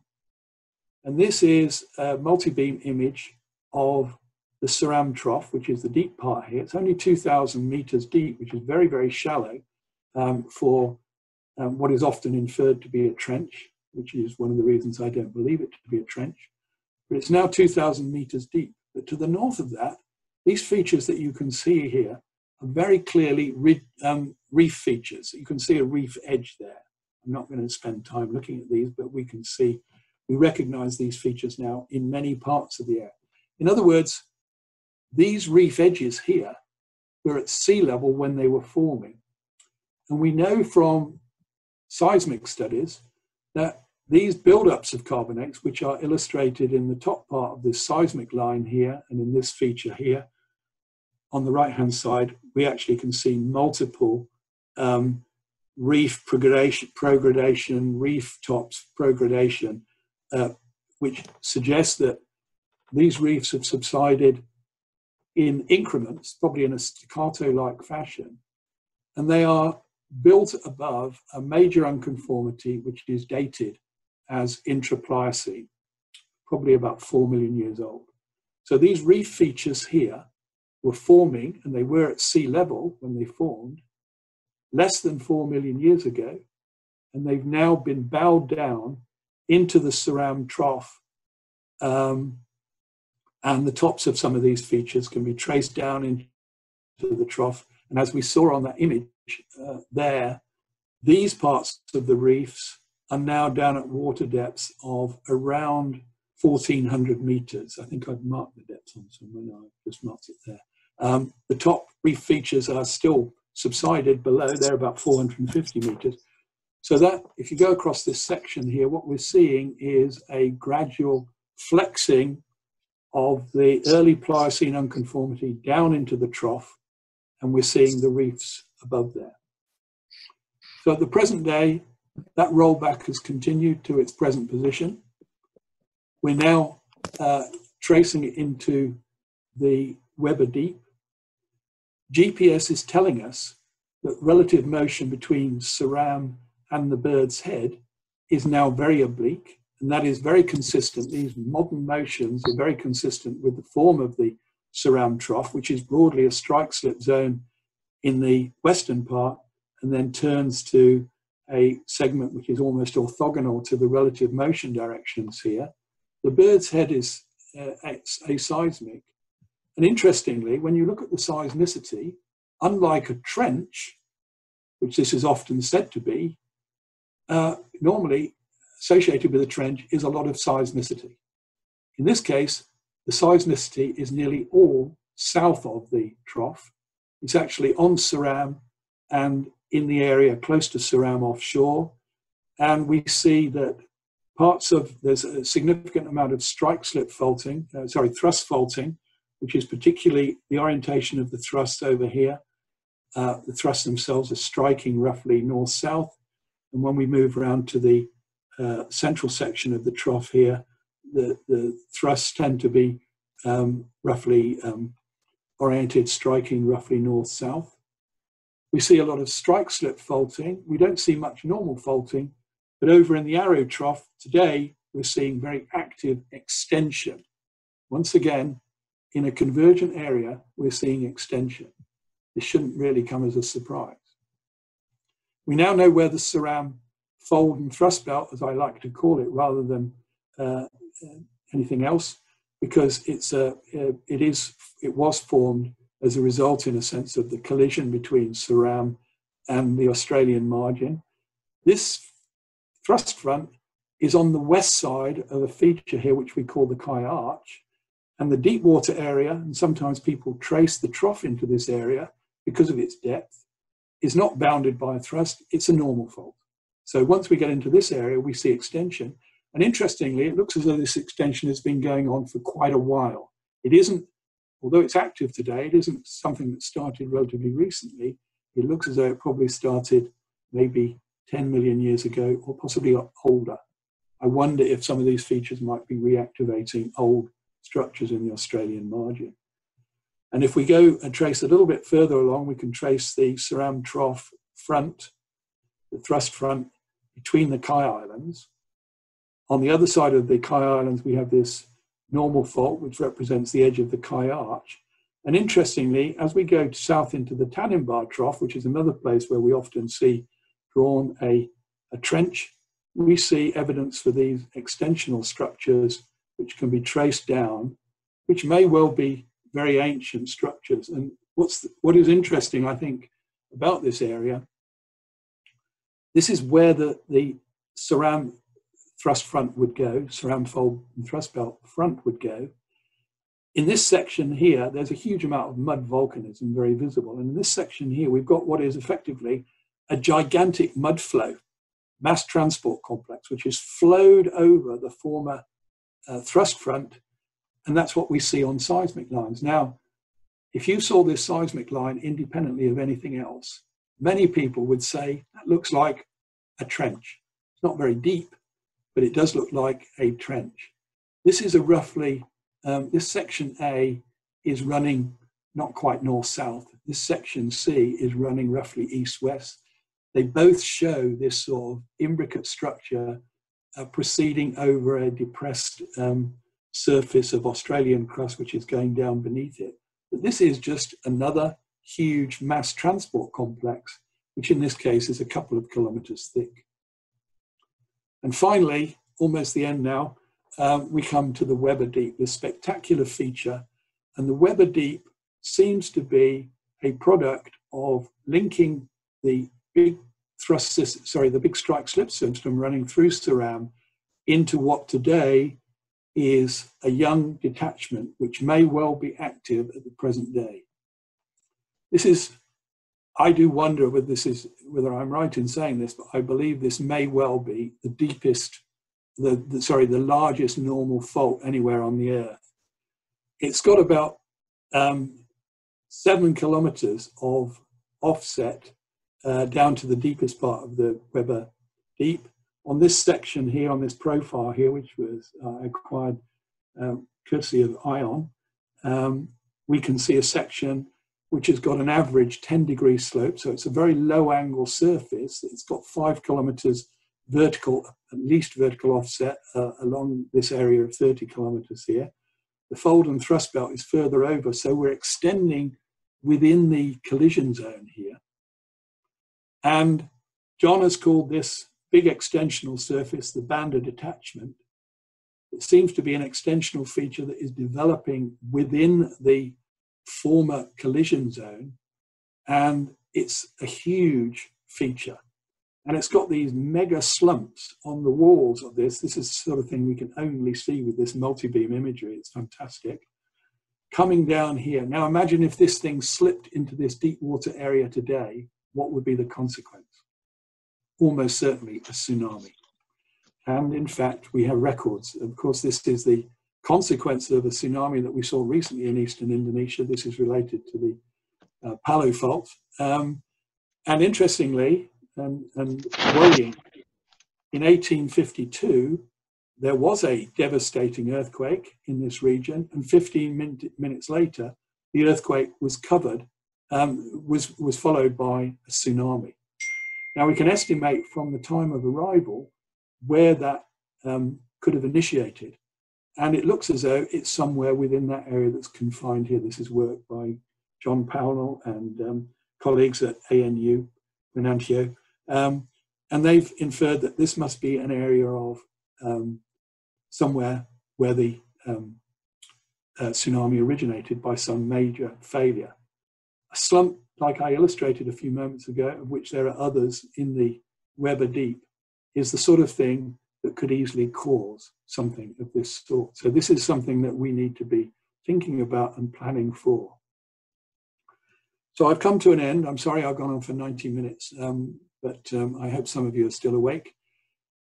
In a sense, I've drawn attention to some of the points that I want to summarize and leave you with. I think Eastern Indonesia is a really important region, which is unusual because we can't see what we can see in Eastern Indonesia anywhere else in the world. And we may be recording things that can only be seen in this region. One of the features that I think is important throughout the Western Pacific and in this region, we've got many small ocean basins. They're not like the Atlantic. So if we apply Atlantic stretching models and heat flow models and all that sort of thing in order to understand heat flow, sediment evolution and all the rest of it, and other features, tectonic features, we're misleading ourselves. We should be taking observations in eastern Indonesia and transporting them to other parts of the world where these processes probably did occur but can't be seen any longer. So Eastern Indonesia records things that we can only see in this region, where we're very fortunate. The continental fragments that we saw at the beginning, which I highlighted here and schematically shown here, are not the consequence of slicing and collision. So the Bacon slicer model was a great idea. In my view, it doesn't work. These fragments are actually the product of extension. And this is the former Sula spur, which I've outlined here with this dashed line, roughly, which is now dispersed around the region. And this extension that we see, which is so important, has been driven by subduction rollback being very important. And we're seeing numerous areas around here, in Sulawesi and Seram are just two of many of those areas where we're seeing dramatic extension driven by subduction. And really important is the fact that these processes are fast. They are faster than anything else you see anywhere on the globe. I read an excellent review of core complexes a few years ago, which was talking about rates of movement. And the rates of movement that they were inferring on both oceanic and continental core complexes were 10 times slower than what we're seeing here. Some of these core complexes are being exhumed almost in front of your eyes. In my view, the POSO complex, as I mentioned, could be exhumed in 2 million years. And in fact, it's quite likely that that is still active today. And these rates are dramatic. On the left-hand diagram here, you can see some inferences drawn by Julian Hennig on the Sulawesi complexes, and their rates slightly earlier, also very steep for some older magmatic rocks. Seram, these are summary of diagrams of John Pownall, who's shown different rates of exhumation of different parts of the region, very, very fast indeed. So we're exhuming the deep crust, we're exhuming the lithospheric mantle in a few million years at most. And of course, there is a real important social side to all of this, which we saw dramatically illustrated most recently in Sulawesi and of course then Anak Krakatau, where the impact of these events is really considerable. And we're never going to stop these things happening, but if we can help people understand better what they can do, we can prepare for these hazards. And I think that is really an important role for geologists in the future, which to some extent we really have neglected a little bit. But now we've got the ability to find out where these things are going, we can start making better preparation and make sure we're performing a useful feature as well as just understanding the fascinating geology of this region. So Eastern Indonesia is important. We can see things that we can't see anywhere else. The new data are challenging many of our former interpretations, and I expect that they will continue to challenge some of these interpretations as well. There's much to learn and we need new work.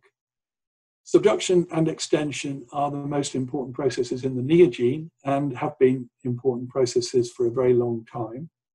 And in this region, we can see something which is often claimed to be impossible to see, which is the initiation of subduction, and we can also see the end of subduction. Rates are very fast. Activity continues today.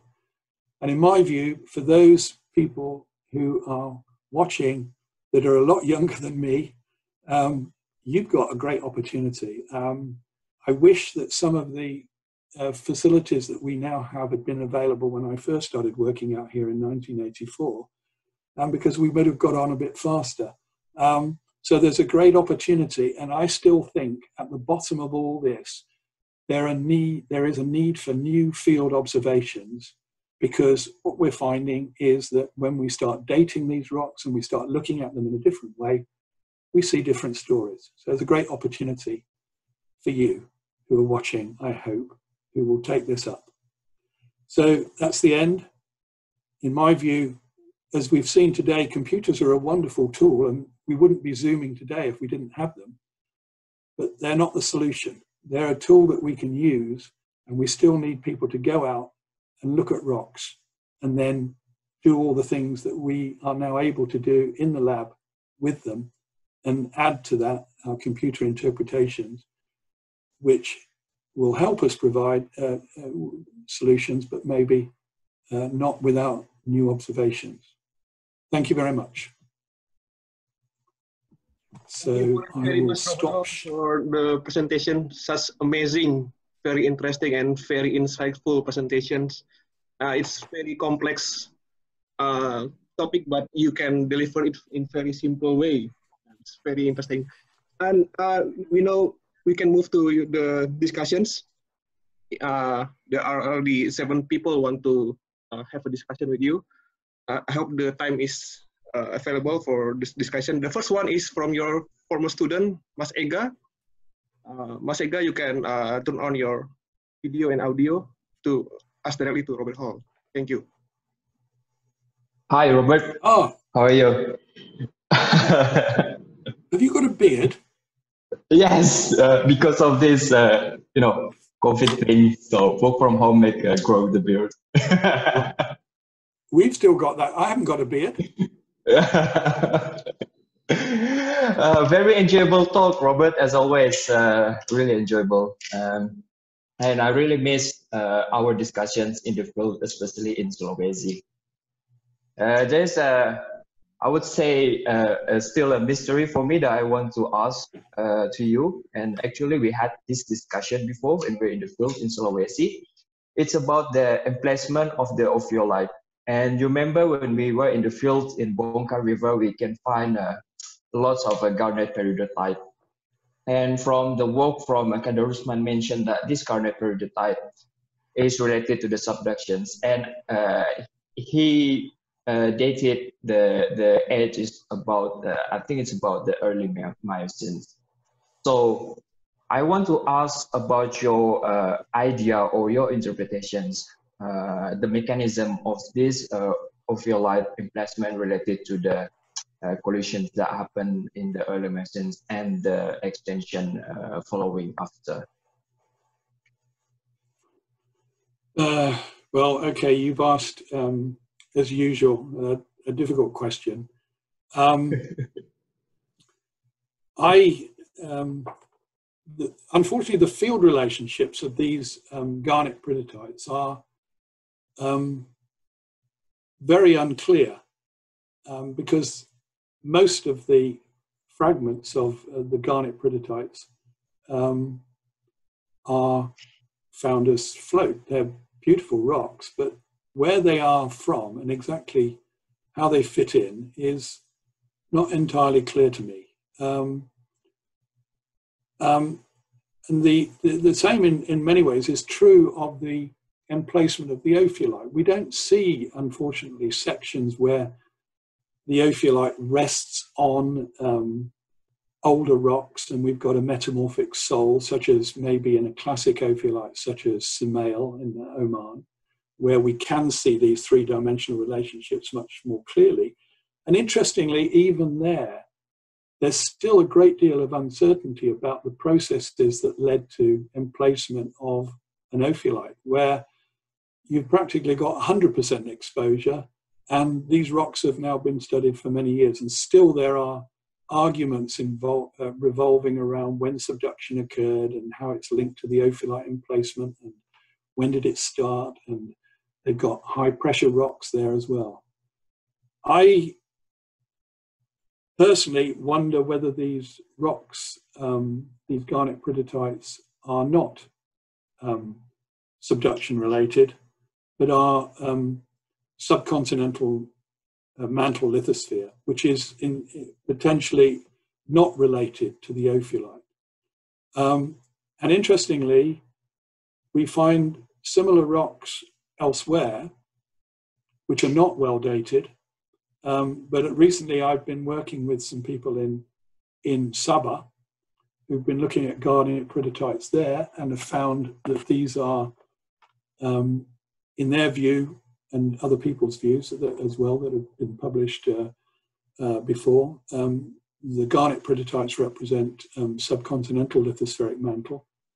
In Ceram, for example, we've often heard that there are ophiolites on Ceram, but in fact, John has shown us that, John Pownall has shown us that these predacites there are much more typical of subcontinental mantle, and we don't have the other parts of an ophiolite. Now, of course, in the east arm of Sulawesi, we do have an ophiolite.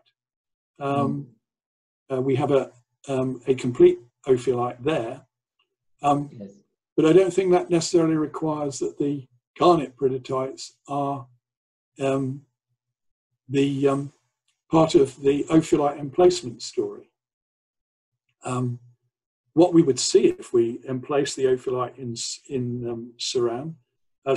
Sulawesi, would be, as far as we can tell, and I must say the ophiolite is not particularly well dated, but the ophiolite itself appears to be Cretaceous in age. Yes.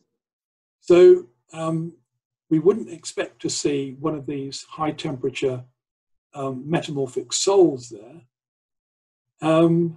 And I must say, I mean, you know this as well as I do, in the East Arm, access and exposure are still limited. Yes. And it's a real challenge to get to places where you can actually even sample these rocks, let alone see their field relationships.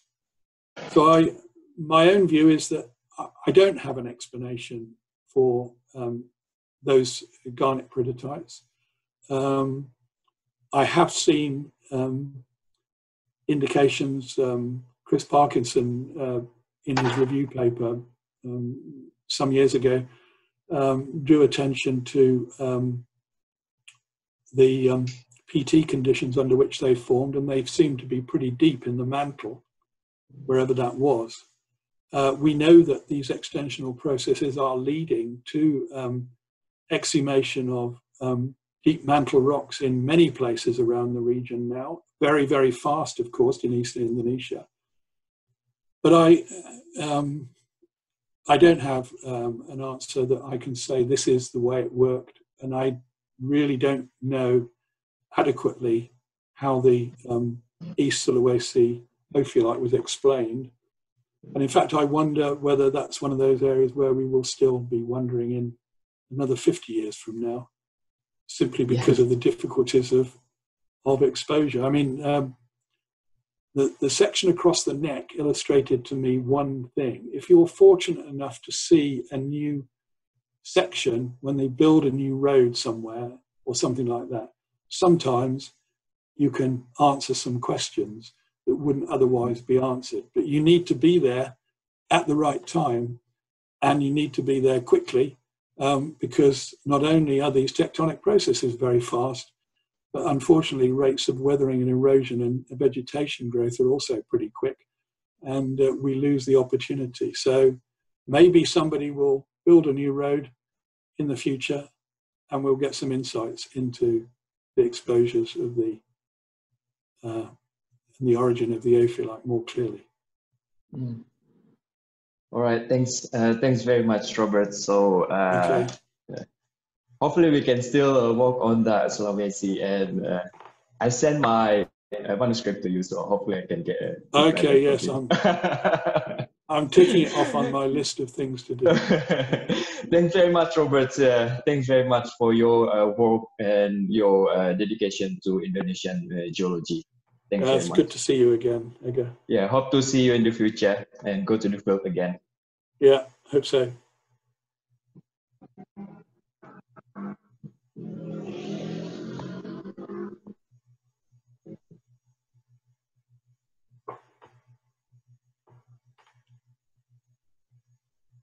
Who's coming? Is there somebody else coming next? Yes, the second one is from Pak David. Sorry, I just mute my audio.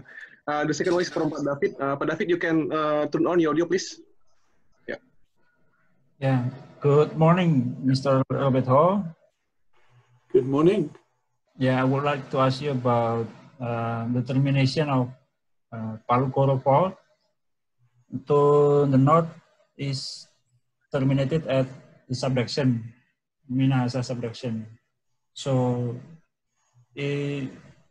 from this map, so explain if Palu Koro Fault could be extended to Sempurna Fault, Sabah. Sempurna? Yes. No way. Let me see if I can share and my. The second question is, Kawa and Komawa fault trend in Seram to Birdhead. Is it the extended trend of Tasman line or not? Thank you. Okay, you've asked me two questions there. I'm going to see if I can find a slide. Interestingly, right now, I just wanted to show you one of the, this one will do.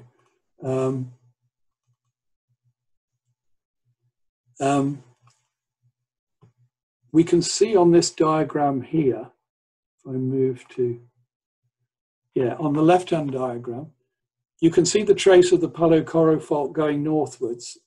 It isn't so clear on this image where it goes. Now, this area in the very northeast of, the very northwest of the North Arm and Neck, it looks as though this area is developed in two stages. Although it's not particularly clear on this diagram, you can see maybe a triangular wedge here, which is very different in character from this section behind it, which approaches the North Arm. So it looks as though this section has developed in stages, but there is no indication at all that this structure heads off towards Sabah.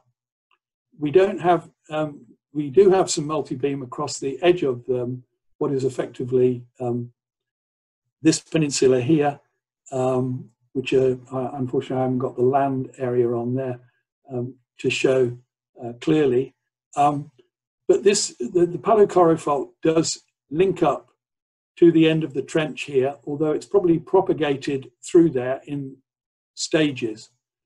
So my inference is that this part is the youngest part, and maybe a couple of million years old at the corner, and it previously terminated about here.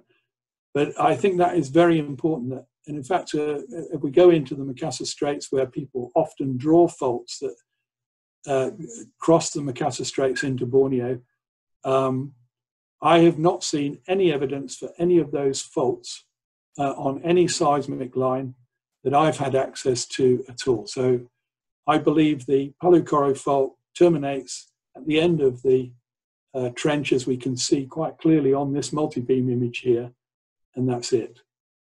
Now, the other question you asked was to do with the what I call the Kawa and Komawa. Yes, this one here. This is the one you're talking about, isn't it?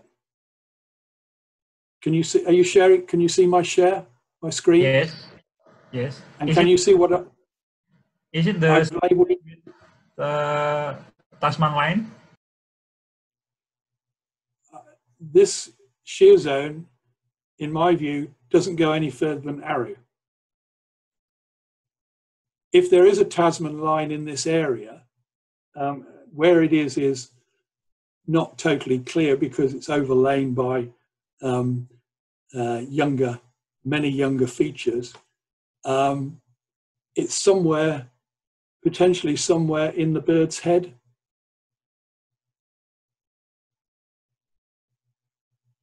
Yeah? Are you? Mas David? Yeah, potentially somewhere in the bird head, yeah. Yeah, I mean, this is an old structure,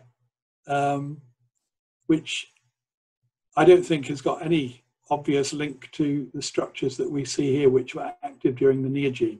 And in fact, the Aru Trough and Tanimbar Trough, as I mentioned, may be old elements that have been reactivated. But if they are old elements, they're related more to, let's say, spreading that at one stage formed the Banda embayment and formed the ocean crust that has now been subducted. And they're related to features that are within this part of the Australian margin. I don't see any obvious need or any obvious connection to the Tasman line at all. Okay. Any comment, Mas David? Okay, maybe the similar evidence of Tasman line is in the central range, so in the Merauke arc. Thank you. Okay. Okay, thank you, Mas David. The third one is from Pak Suhakar, Eka Saputra. Pak Suhakar, you can ask to Robert Hall, please. Hello. Hello. Hello, Robert. How are you? I'm good. Hello, Thanks. Robert. How are you? Yeah. Did you hear me? I can hear you. Yes. Okay. Thank you. Yeah. Thank you for your presentation today. It's a nice presentation. So I have two questions for you today. Yeah. The first question is related Eastern Indonesia. You present about Eastern Indonesia, but I want to ask a little bit further east, which is the Papua. Yeah.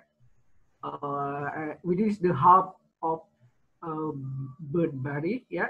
And I'm gonna ask you about the Mesozoic tectonic in the Papua. Yeah. Do you think the Tasman line, as I saw in your some paper with hills, yeah, you draw a Tasman line, but it's not direct to the Papua. Do you think it's relative to the Papua? Yeah. And the second question is about the Banda environment. How the impact of the Banda environment to the Nusa Tenggara? That's the two questions for me. Did you get it? Okay, the first question. Yep. I still think that the Tasman line, approximately where we drew it, Kevin Hill and I, we turned the Tasman line towards the west and drew it into somewhere in the Bird's Head. Somewhere in Bird's Head. Okay. Yeah, so it presumably, I don't see any easy way to really answer exactly where the Tasman line goes, simply because, as you know, the Bird's Head is largely covered by sediments of much younger age. And we do know a little bit more about the Bird's Head basement geology from recent work. Dating, we know there was Triassic magmatism, we know there was Permian and Carboniferous magmatism in the Bird's Head and so on, which makes sense in terms of there being an active margin there, which would be what you would expect if broadly the Tasman line turned westwards and that was the active margin. Where it then went, I don't know. And where exactly it is, I don't think we can really answer, simply because we don't see the basement adequately. Okay. On the second question, now you're just asking, let me just see if I can share my screen again. Yeah.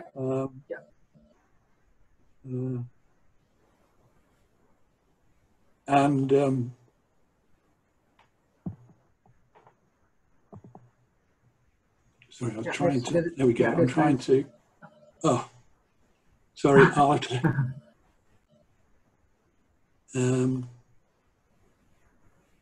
was just looking for a slide that showed the Banda embayment and where you were asking about sort of Nusa Tenggara area. Yes, yes, yeah. And I'm looking for a map that, just see if I've got a map that showed just roughly where, yeah, this one is about as far as I go, isn't it? Okay, now, in this one,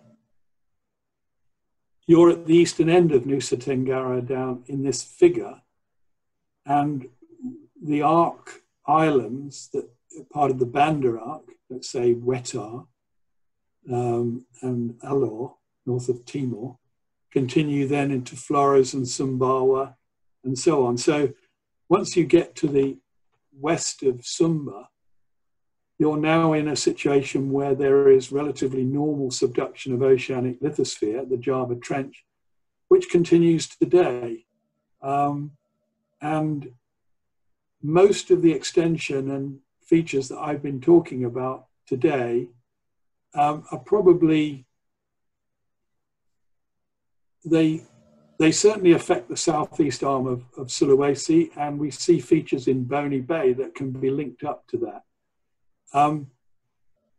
Then when you go a little bit further west, at that sort of latitude and further south, you're now into the area that is much less affected by what's been happening in the Banda region. So, I mean, I would look at Nusa Tenggara as relatively simple, relatively straightforward result of normal oceanic subduction. Does that answer your question? Oh, yeah. But, I mean, some of your paper, I see your paper is related to the dating, for example, uranium dating, you got some result in the serum, but I didn't see in the Flores yet. So I'm still question is like a puzzle for me about Nusa Tenggara related to the Banda environment. But it's school, yeah. I don't really see what connection you're making between Seram and Flores. Yeah, because there is, I mean, the present day tectonic environment is related to the, I mean, to the Flores, because you know, one of the active tectonic in the Flores, particularly in the northern part of the Flores, there is the Flores back arc and wetar. So, is there any relation for the rollback to the wetar thrust or Flores thrust here? Let me just see if this, right, this one. Yeah. Yeah, you see now, if we take this situation, now obviously this is schematic and simplified, but what we now see as part of Flores would be right in the southeastern corner of this area of that I coloured in yellow, which is trying to convey in a simple way the Sundaram Southeast Asia continent that existed at the beginning of the Miocene. Now, at this stage, the Banda embayment is coming up and is part of the Australian plate. So they're on completely different plates at this stage. Now, if we go forward a few million years, let's go forward to 15 million years. Yep. Okay, now we're beginning to roll back into the Banda embayment. Oh, okay. Flores and the islands of Nusa Tenggara would be roughly in this area in the Southeast Asia plate, whereas Seram is still within the Australian plate. Yeah. And then this tear is developing through Seram, and as time goes on, that tear propagates across there. And I think obviously, in fact, we've done some work on the Serong fault zone, and we've got another reconstruction of this area, which is now better than this one in terms of the things we've learned about the Serong fault zone system and some of the development of the Seram trough. So some of the timing on this is a bit schematic, but nonetheless, I mean, basically Flores is developing now as an active arc within this area of extending Southeast Asia. So there's a little bit of an extension in this corner as you go further eastwards, but most of the extension is occurring in the Banda region. But I don't really see any reason to do anything more than say, well, Flores is certainly an arc that develops in this area above the normally subducting oceanic crust. Yeah? Okay, yeah, okay. Okay. Okay, thank you, Robert. Yeah. Okay, you're welcome. Thank you, Pak Sukahar, sorry. The next one from Ibu Catur Cahyaningsih.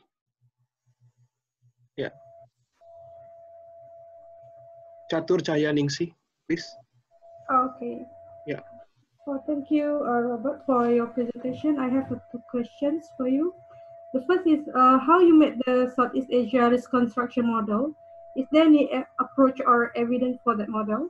And the second is how to generate sharp bathymetry image like you have present. Is it freely available data? Because I saw this source from the Geodata Ventures and TGS. Thank you. Okay, the first question, if I understood you correctly, was how did I make the reconstructions? Is that right?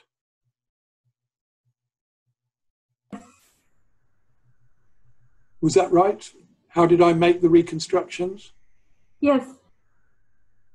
Okay, well, as you can imagine, there's quite a lot of work went into those, but essentially,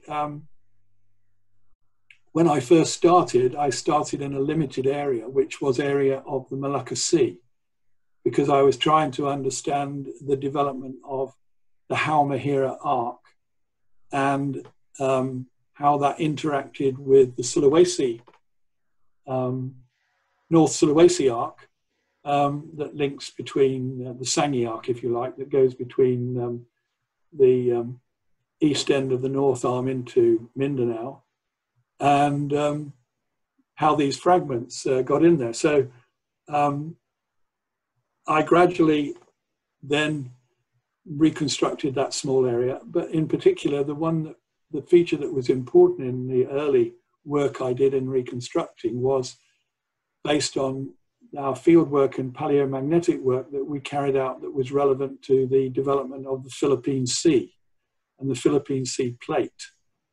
And the Philippine Sea plate was something that wasn't very well known. Its history was poorly known, and that is because it's surrounded by subduction zones. And we were able to collect paleomagnetic data from there, which told us where the different parts of the Philippine Sea plate were at different stages, and combined with the geology of the Philippine Sea plate, what was known at that time, I developed a model for the Philippine Sea plate and how that developed. So that added to my initial reconstruction in the Malacca Sea region. And then essentially I added bits on of larger and larger areas. And what I would say about the reconstruction is that my original aim was to help me understand how the region had developed, which I found very difficult to do based on published maps, which didn't really show you how it went in stages. One of the things about doing a reconstruction and trying to take geological evidence and then interpret it to say where fragments were, when they collided, where there was a subduction zone, what age arcs were active, and so on, means that you realize which bits of information work together and which don't. And I was gradually trying to help myself understand how the region had developed. So in a sense, it grew bigger and bigger with time. And of course, what I found, and I still find, is that there are many parts of the region where I didn't know much about the geology. Some of those areas we've visited and we've sought new evidence, and we now have better understanding. So it's an ongoing process, which no doubt will continue into the future as new evidence is acquired. And there are some things, as I pointed out today, that when I started in the region, for example, it was widely considered that the Banda Sea was Mesozoic crust. We now believe that is not the case, and we've got pretty good evidence that it's not the case, that the basins in that region are neogene. Now, we weren't the first, I wasn't the first person to say that, because I remember this. Indri langsung bicara, aku punya penampang fotografi. I remember discussing this with Tony Barber, and he said, that's what we thought at the beginning, but we were told by the geophysicists that it couldn't possibly be the case, and it was Mesozoic. Well, turns out Tony Barber was right a long time ago. These things are typical. I mean, as time goes on, we're going to find more about other parts of the region, and those reconstructions are going to change. So all I would say is that they are a progressive, growing, continually growing and changing model, which other people will no doubt improve in the future. So that's, in a sense, how you do it. The second question now, just remind me of what the second question was. How to generate the shock bathymetry image? The maps. You're thinking about the multi-beam maps. Let me just, I think we may lose the share in a moment. I'll stop the sharing, I'll share again.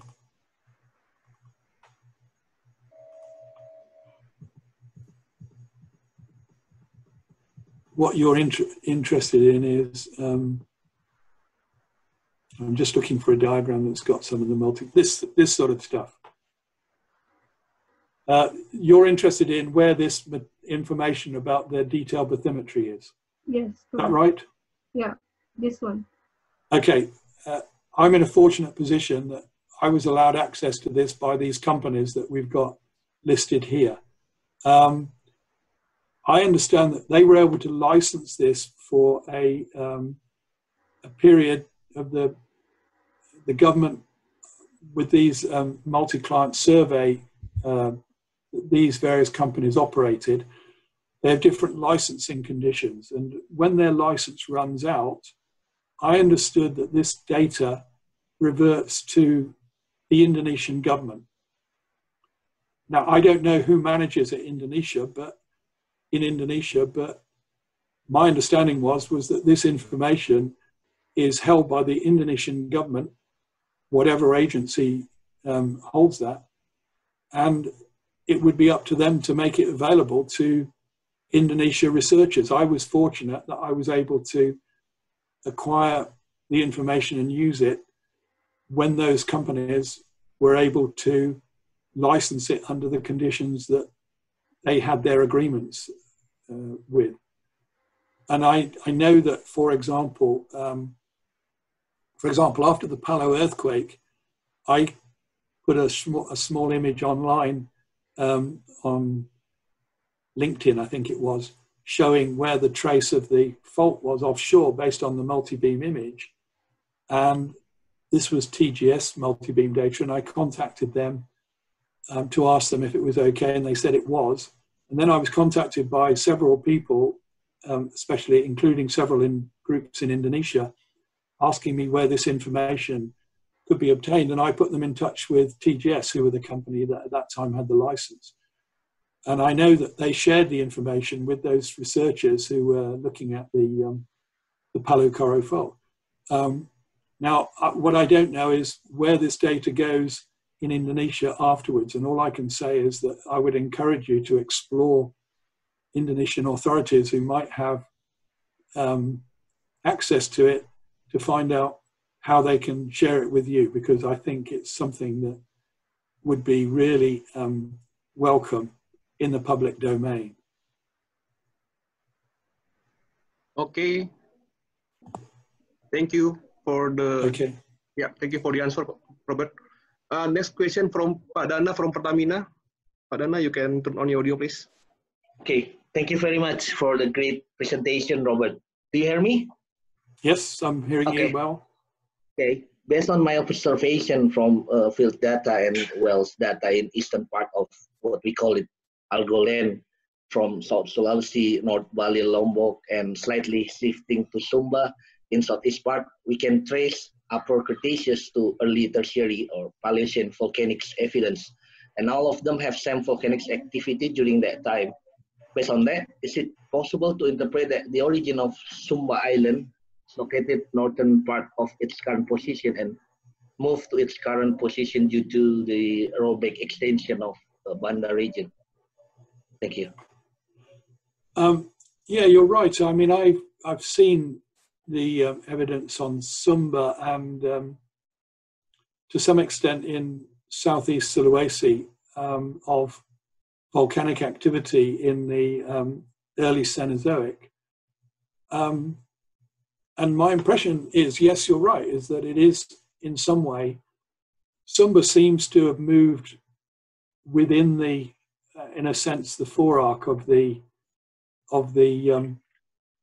Southeast Asian continental region, as it were, during subduction. So during the rollback, there does seem to be some sort of linkage in Sumba. But I think my impression is, from the evidence there is that Sumba broadly was part of Southeast Asia from at least the Cretaceous onwards, the late Cretaceous onwards. And you're right, so there was Paleocene, Paleogene volcanism, certainly, Paleocene volcanism, perhaps. I think the dating is potassium argon dating, and there's always some uncertainty about how precise that is, but broadly, certainly early tertiary volcanism down there seems to make sense.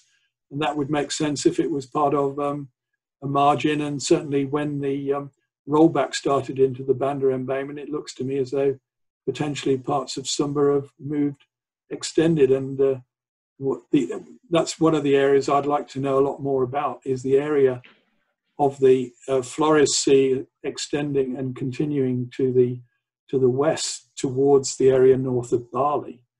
There isn't any multi-beam data there. There's multi-beam data in Bony Gulf, but the bit that's really interesting, which is, or at least is especially interesting, is further south of Bony Gulf, going towards the islands from Bali, Lombok, Sumbawa, etc. And it would really be fantastic to have multi-beam imagery of the seabed there, because I think that is puzzling. How much extension is there in there? When did it occur? So many of these areas are really still poorly known, which is what I was trying to point out, really. There's a great need. And when I say field work, I really mean, in a sense, new observations that look at geological data. And I include seismic data and things like that within that, of course, is that they're all useful parts of information. And it's getting better dating, so we know the timing of things.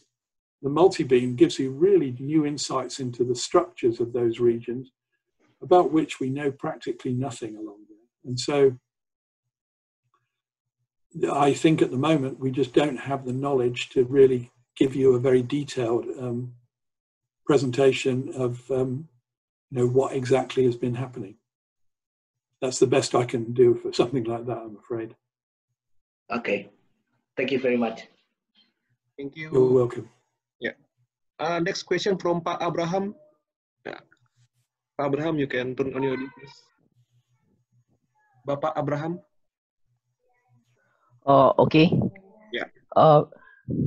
Good morning, Professor. There you are. Good morning. Or good afternoon.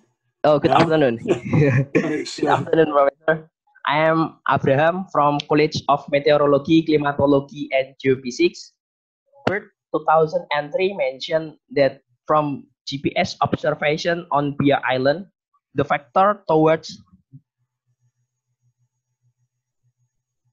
Bia area, there is a trough with east-west direction.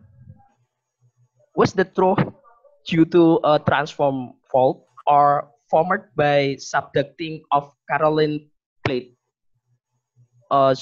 southwest Pacific plate part?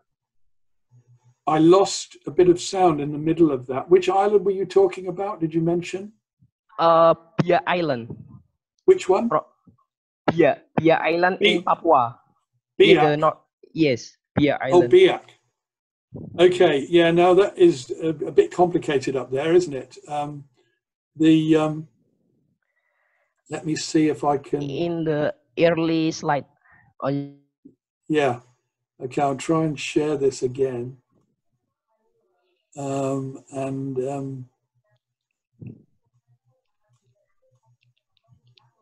was a GPS map near the end.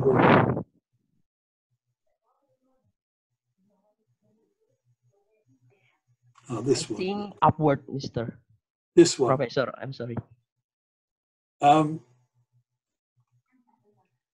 one. Can you see that map I've got now? Where it shows from birth to 2003. Yeah, this one. It's got Bob. Oh, yeah, maybe in this one. But yeah. In the birth 2003 mentioned that the direction from the west.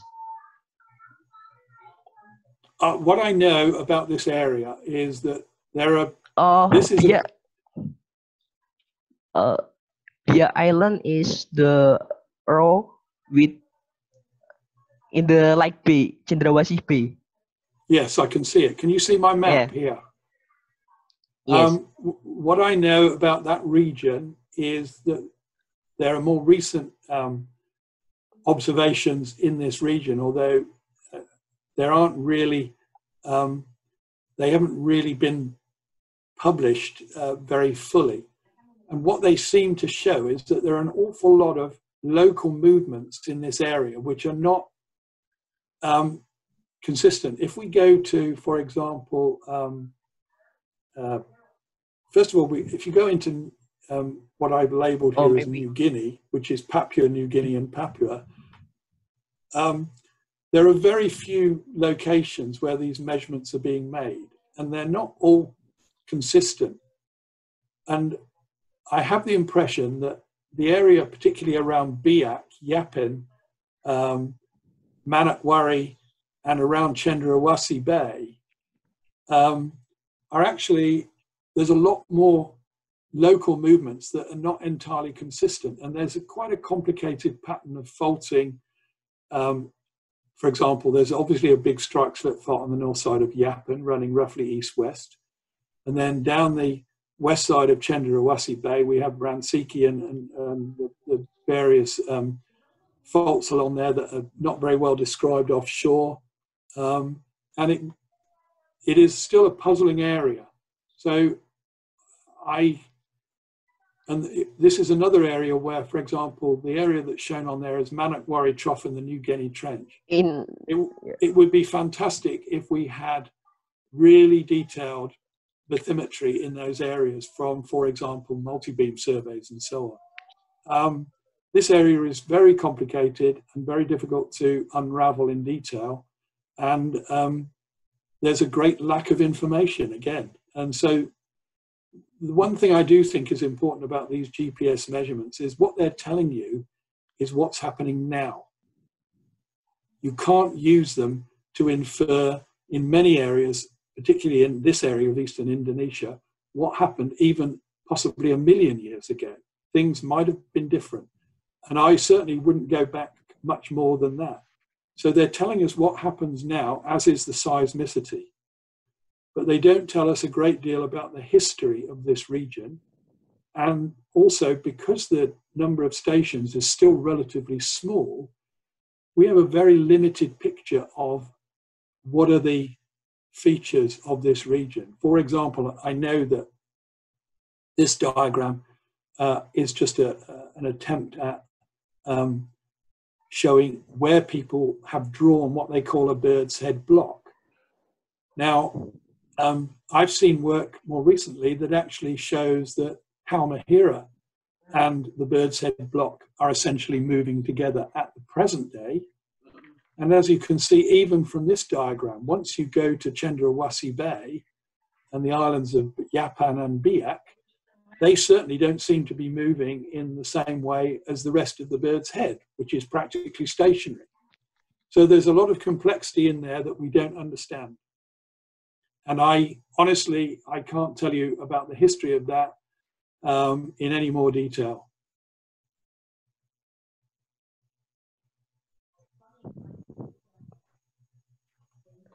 Okay, thank you, Professor. Okay, you're welcome. Thank you. We have two more questioner for the last question. From the next one from Pak Musri. Yeah, Pak Musri, you can turn on your audio. Still in mute. Yeah, I can see you now. Still in mute. Can you turn on your audio? It's still in mute.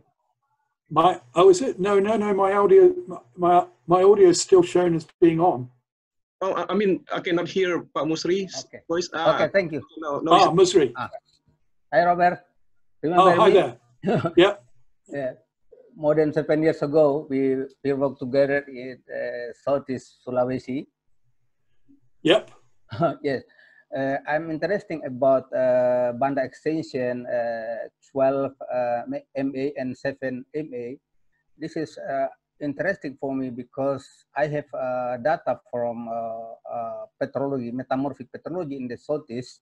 Also, I can compare the same data. Also, I found 12 MA and 6.8 megaannum extension data from metamorphic petrology in the Southeast arm of Sulawesi. So maybe you have comment about that because I don't know how the relation with Banda extension and petrology data from metamorphic rock in the Southeast Sulawesi. The second question, what maybe do you have idea about because this is a Banda extension very dynamic.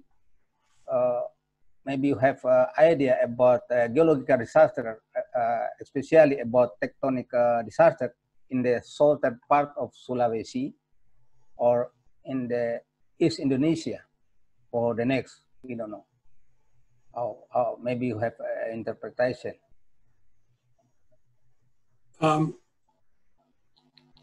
Okay, both of those questions are very interesting. It's an area I'd like to know more about. You mentioned some age data from the metamorphic rocks. I've been waiting for for somebody like you to produce some age data that I could see, because I remember you went to ANU and didn't you do dating with Marnie FOSI? Yes. So when are you going to publish those days? Yes, until today have not finished. It's difficult. It is difficult for me when you tell me those ages to say what they mean. But I actually have been very interested. I expected that there would be evidence of extension in that region during the Neogene. Yeah. And part of that reason for that was some work we did on bony using multibeam and seismic. And there is a paper by, if you send me an email, I will send you a paper by David Camplin and me that talks a bit about Bony Gulf and offshore. And also Edgar is somebody that you should discuss with, because he also did work in Sulawesi on the sediments, as you know. Yeah. And he also thought that there was he had a nice cross-section going across the southeast arm that interpreted some of the things we see in Bony Gulf linked up to what we saw down in southeast Sulawesi and Buton area and so on. And so as far as your ages are concerned, they don't surprise me that you get some young ages, but I'd like to know what they are. Secondly, in tectonic terms, I definitely agree with Edgar that there has been, that part of Sulawesi is likely to be disturbed, tectonically affected by extension in the Banda region. And for example, Buton is one of those areas that I always used to think was incredibly puzzling until we had this sort of rollback story, because one of the odd things about Buton was that it looks as though early in the Neogene, the ophiolites were emplaced, which would mean that everything becomes terrestrial and you get emergent and so on.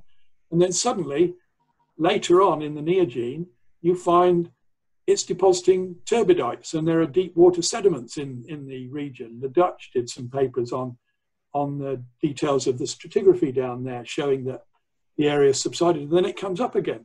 Well, in a normal tectonic model, that's difficult to understand, but in terms of a rollback model, it makes a lot more sense, because you can see why things, as you're extending, why things subside, and also as they come up again. So I can't give you an explanation of what's going on in Southeast Sulawesi, but I do think, like Edgar, that extension has played an important part in that, within the Neogene. And it would be very useful to have some ages from the metamorphic rocks down there, so we knew a bit more about exactly when that was happening. So over to you for getting some publication with the age data, please. Yeah. Okay? Yeah, okay, thank you. Thank you very much. Thank you. Thank you.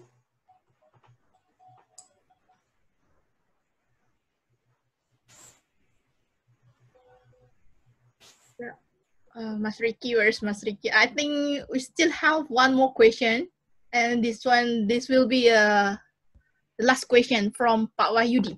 Yeah, we still, yeah. Sorry, I just muted my audio. Okay. Thank you, Melinda and Ricky. Thank you, Robert. How are you? Finally, I can see you. I'm good. My throat's a bit dry. Okay.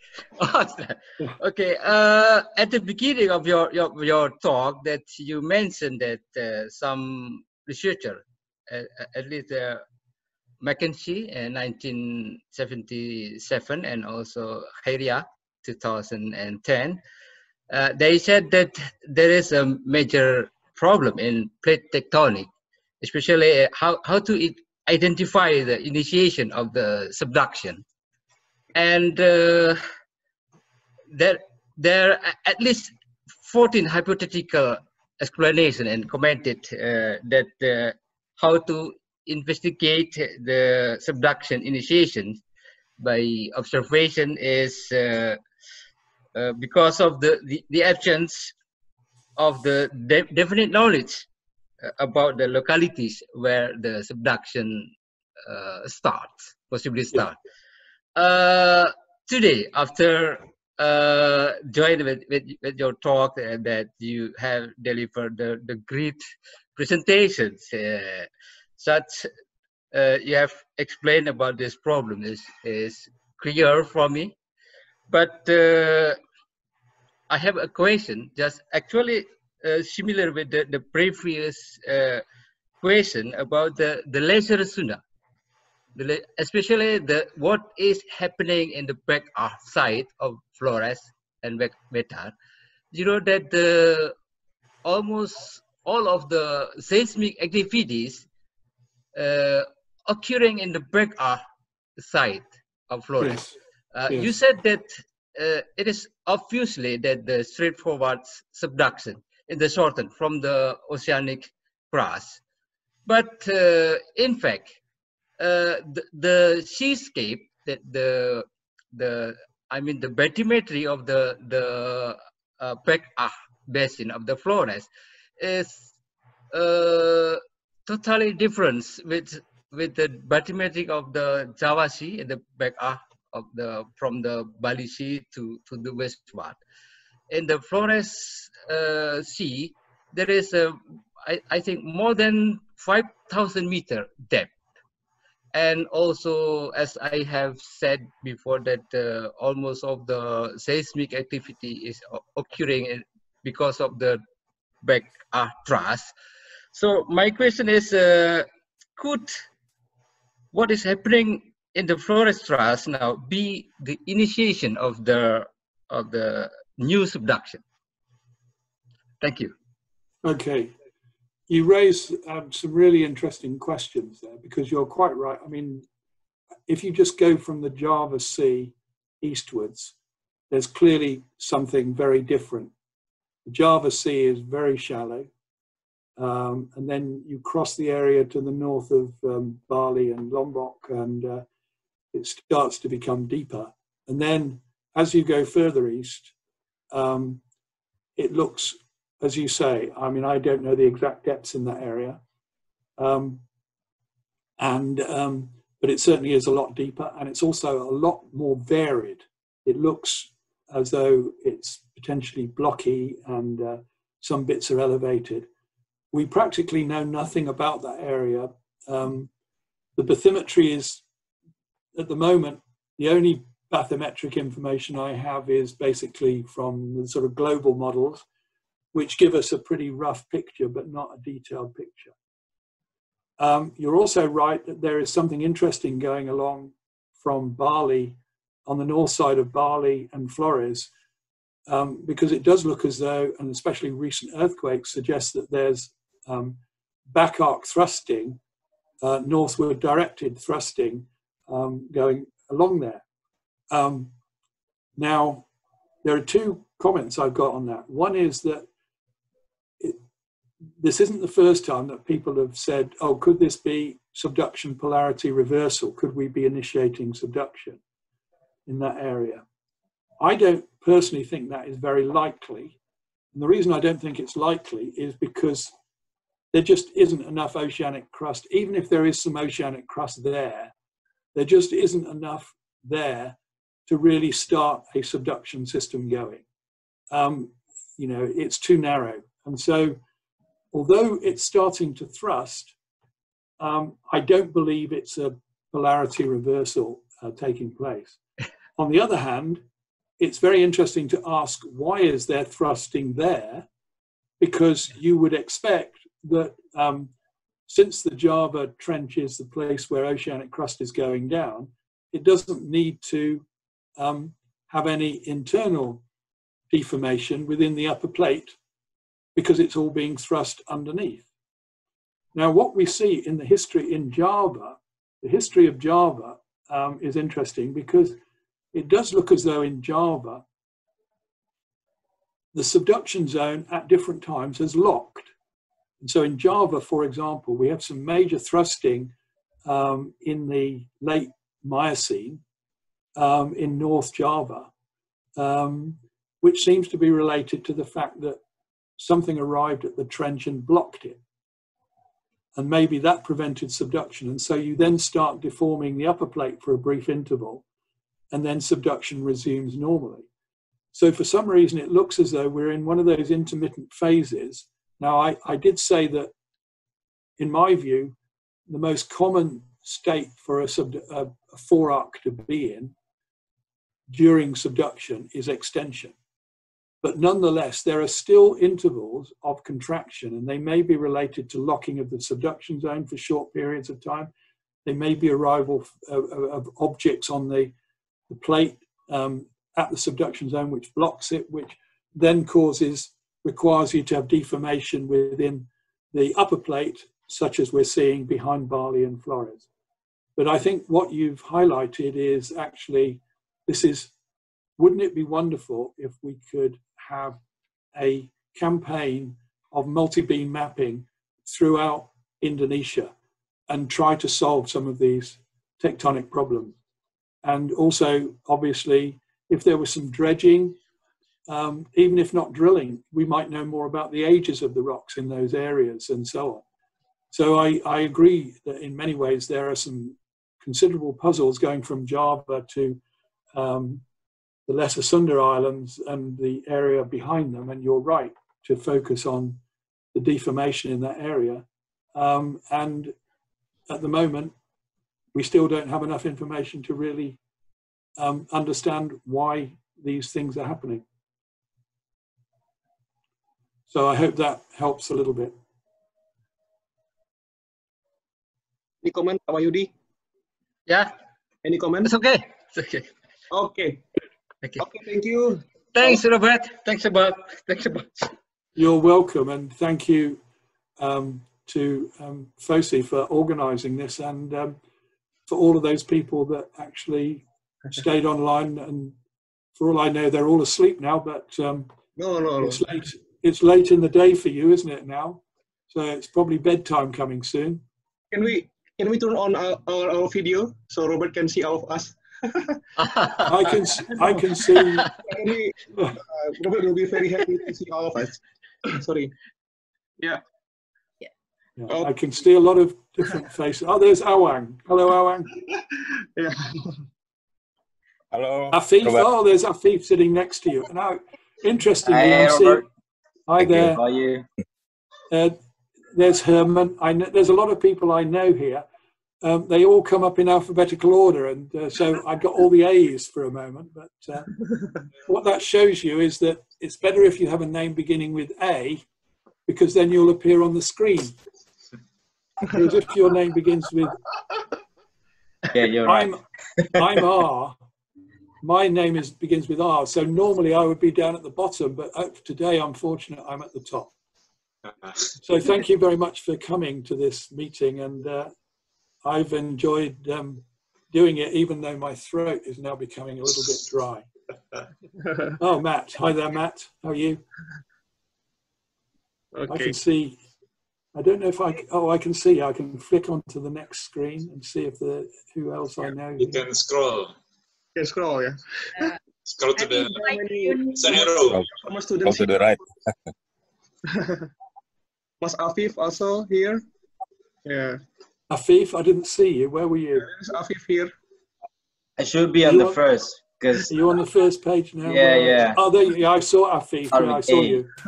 I saw you a moment ago. Yeah. You tried to. Nice to see you, Robert. Yeah, well, it's good to see all of you. And even I must say, I think you ought to persuade Edgar to shave his beard and moustache. Thank you, Robert. I think it's a new style. Yeah, well, to make it. But also, it is wonderful that you have had this program going, and you're doing such a good job on keeping everybody in contact. And I mean, all I've tried to highlight today is how much there is still to discover, and I just hope that it won't be too long before this virus is under control and we can get back to doing some of the work that's needed. Yes, hopefully. Hopefully. Okay, so close these sessions totally due to the time limit. So thank you very much, Robert, for your precious finish this very interesting, very expensive. Thank you, Robert. Thank you very much. I think you have a very good dedications, and I hope you can have a good retirement day. So stay safe and yeah, keep connected. Okay, well, good luck, everybody. Thanks for coming. You too. Yeah. Thanks. Great to see you all. Thanks, Robert.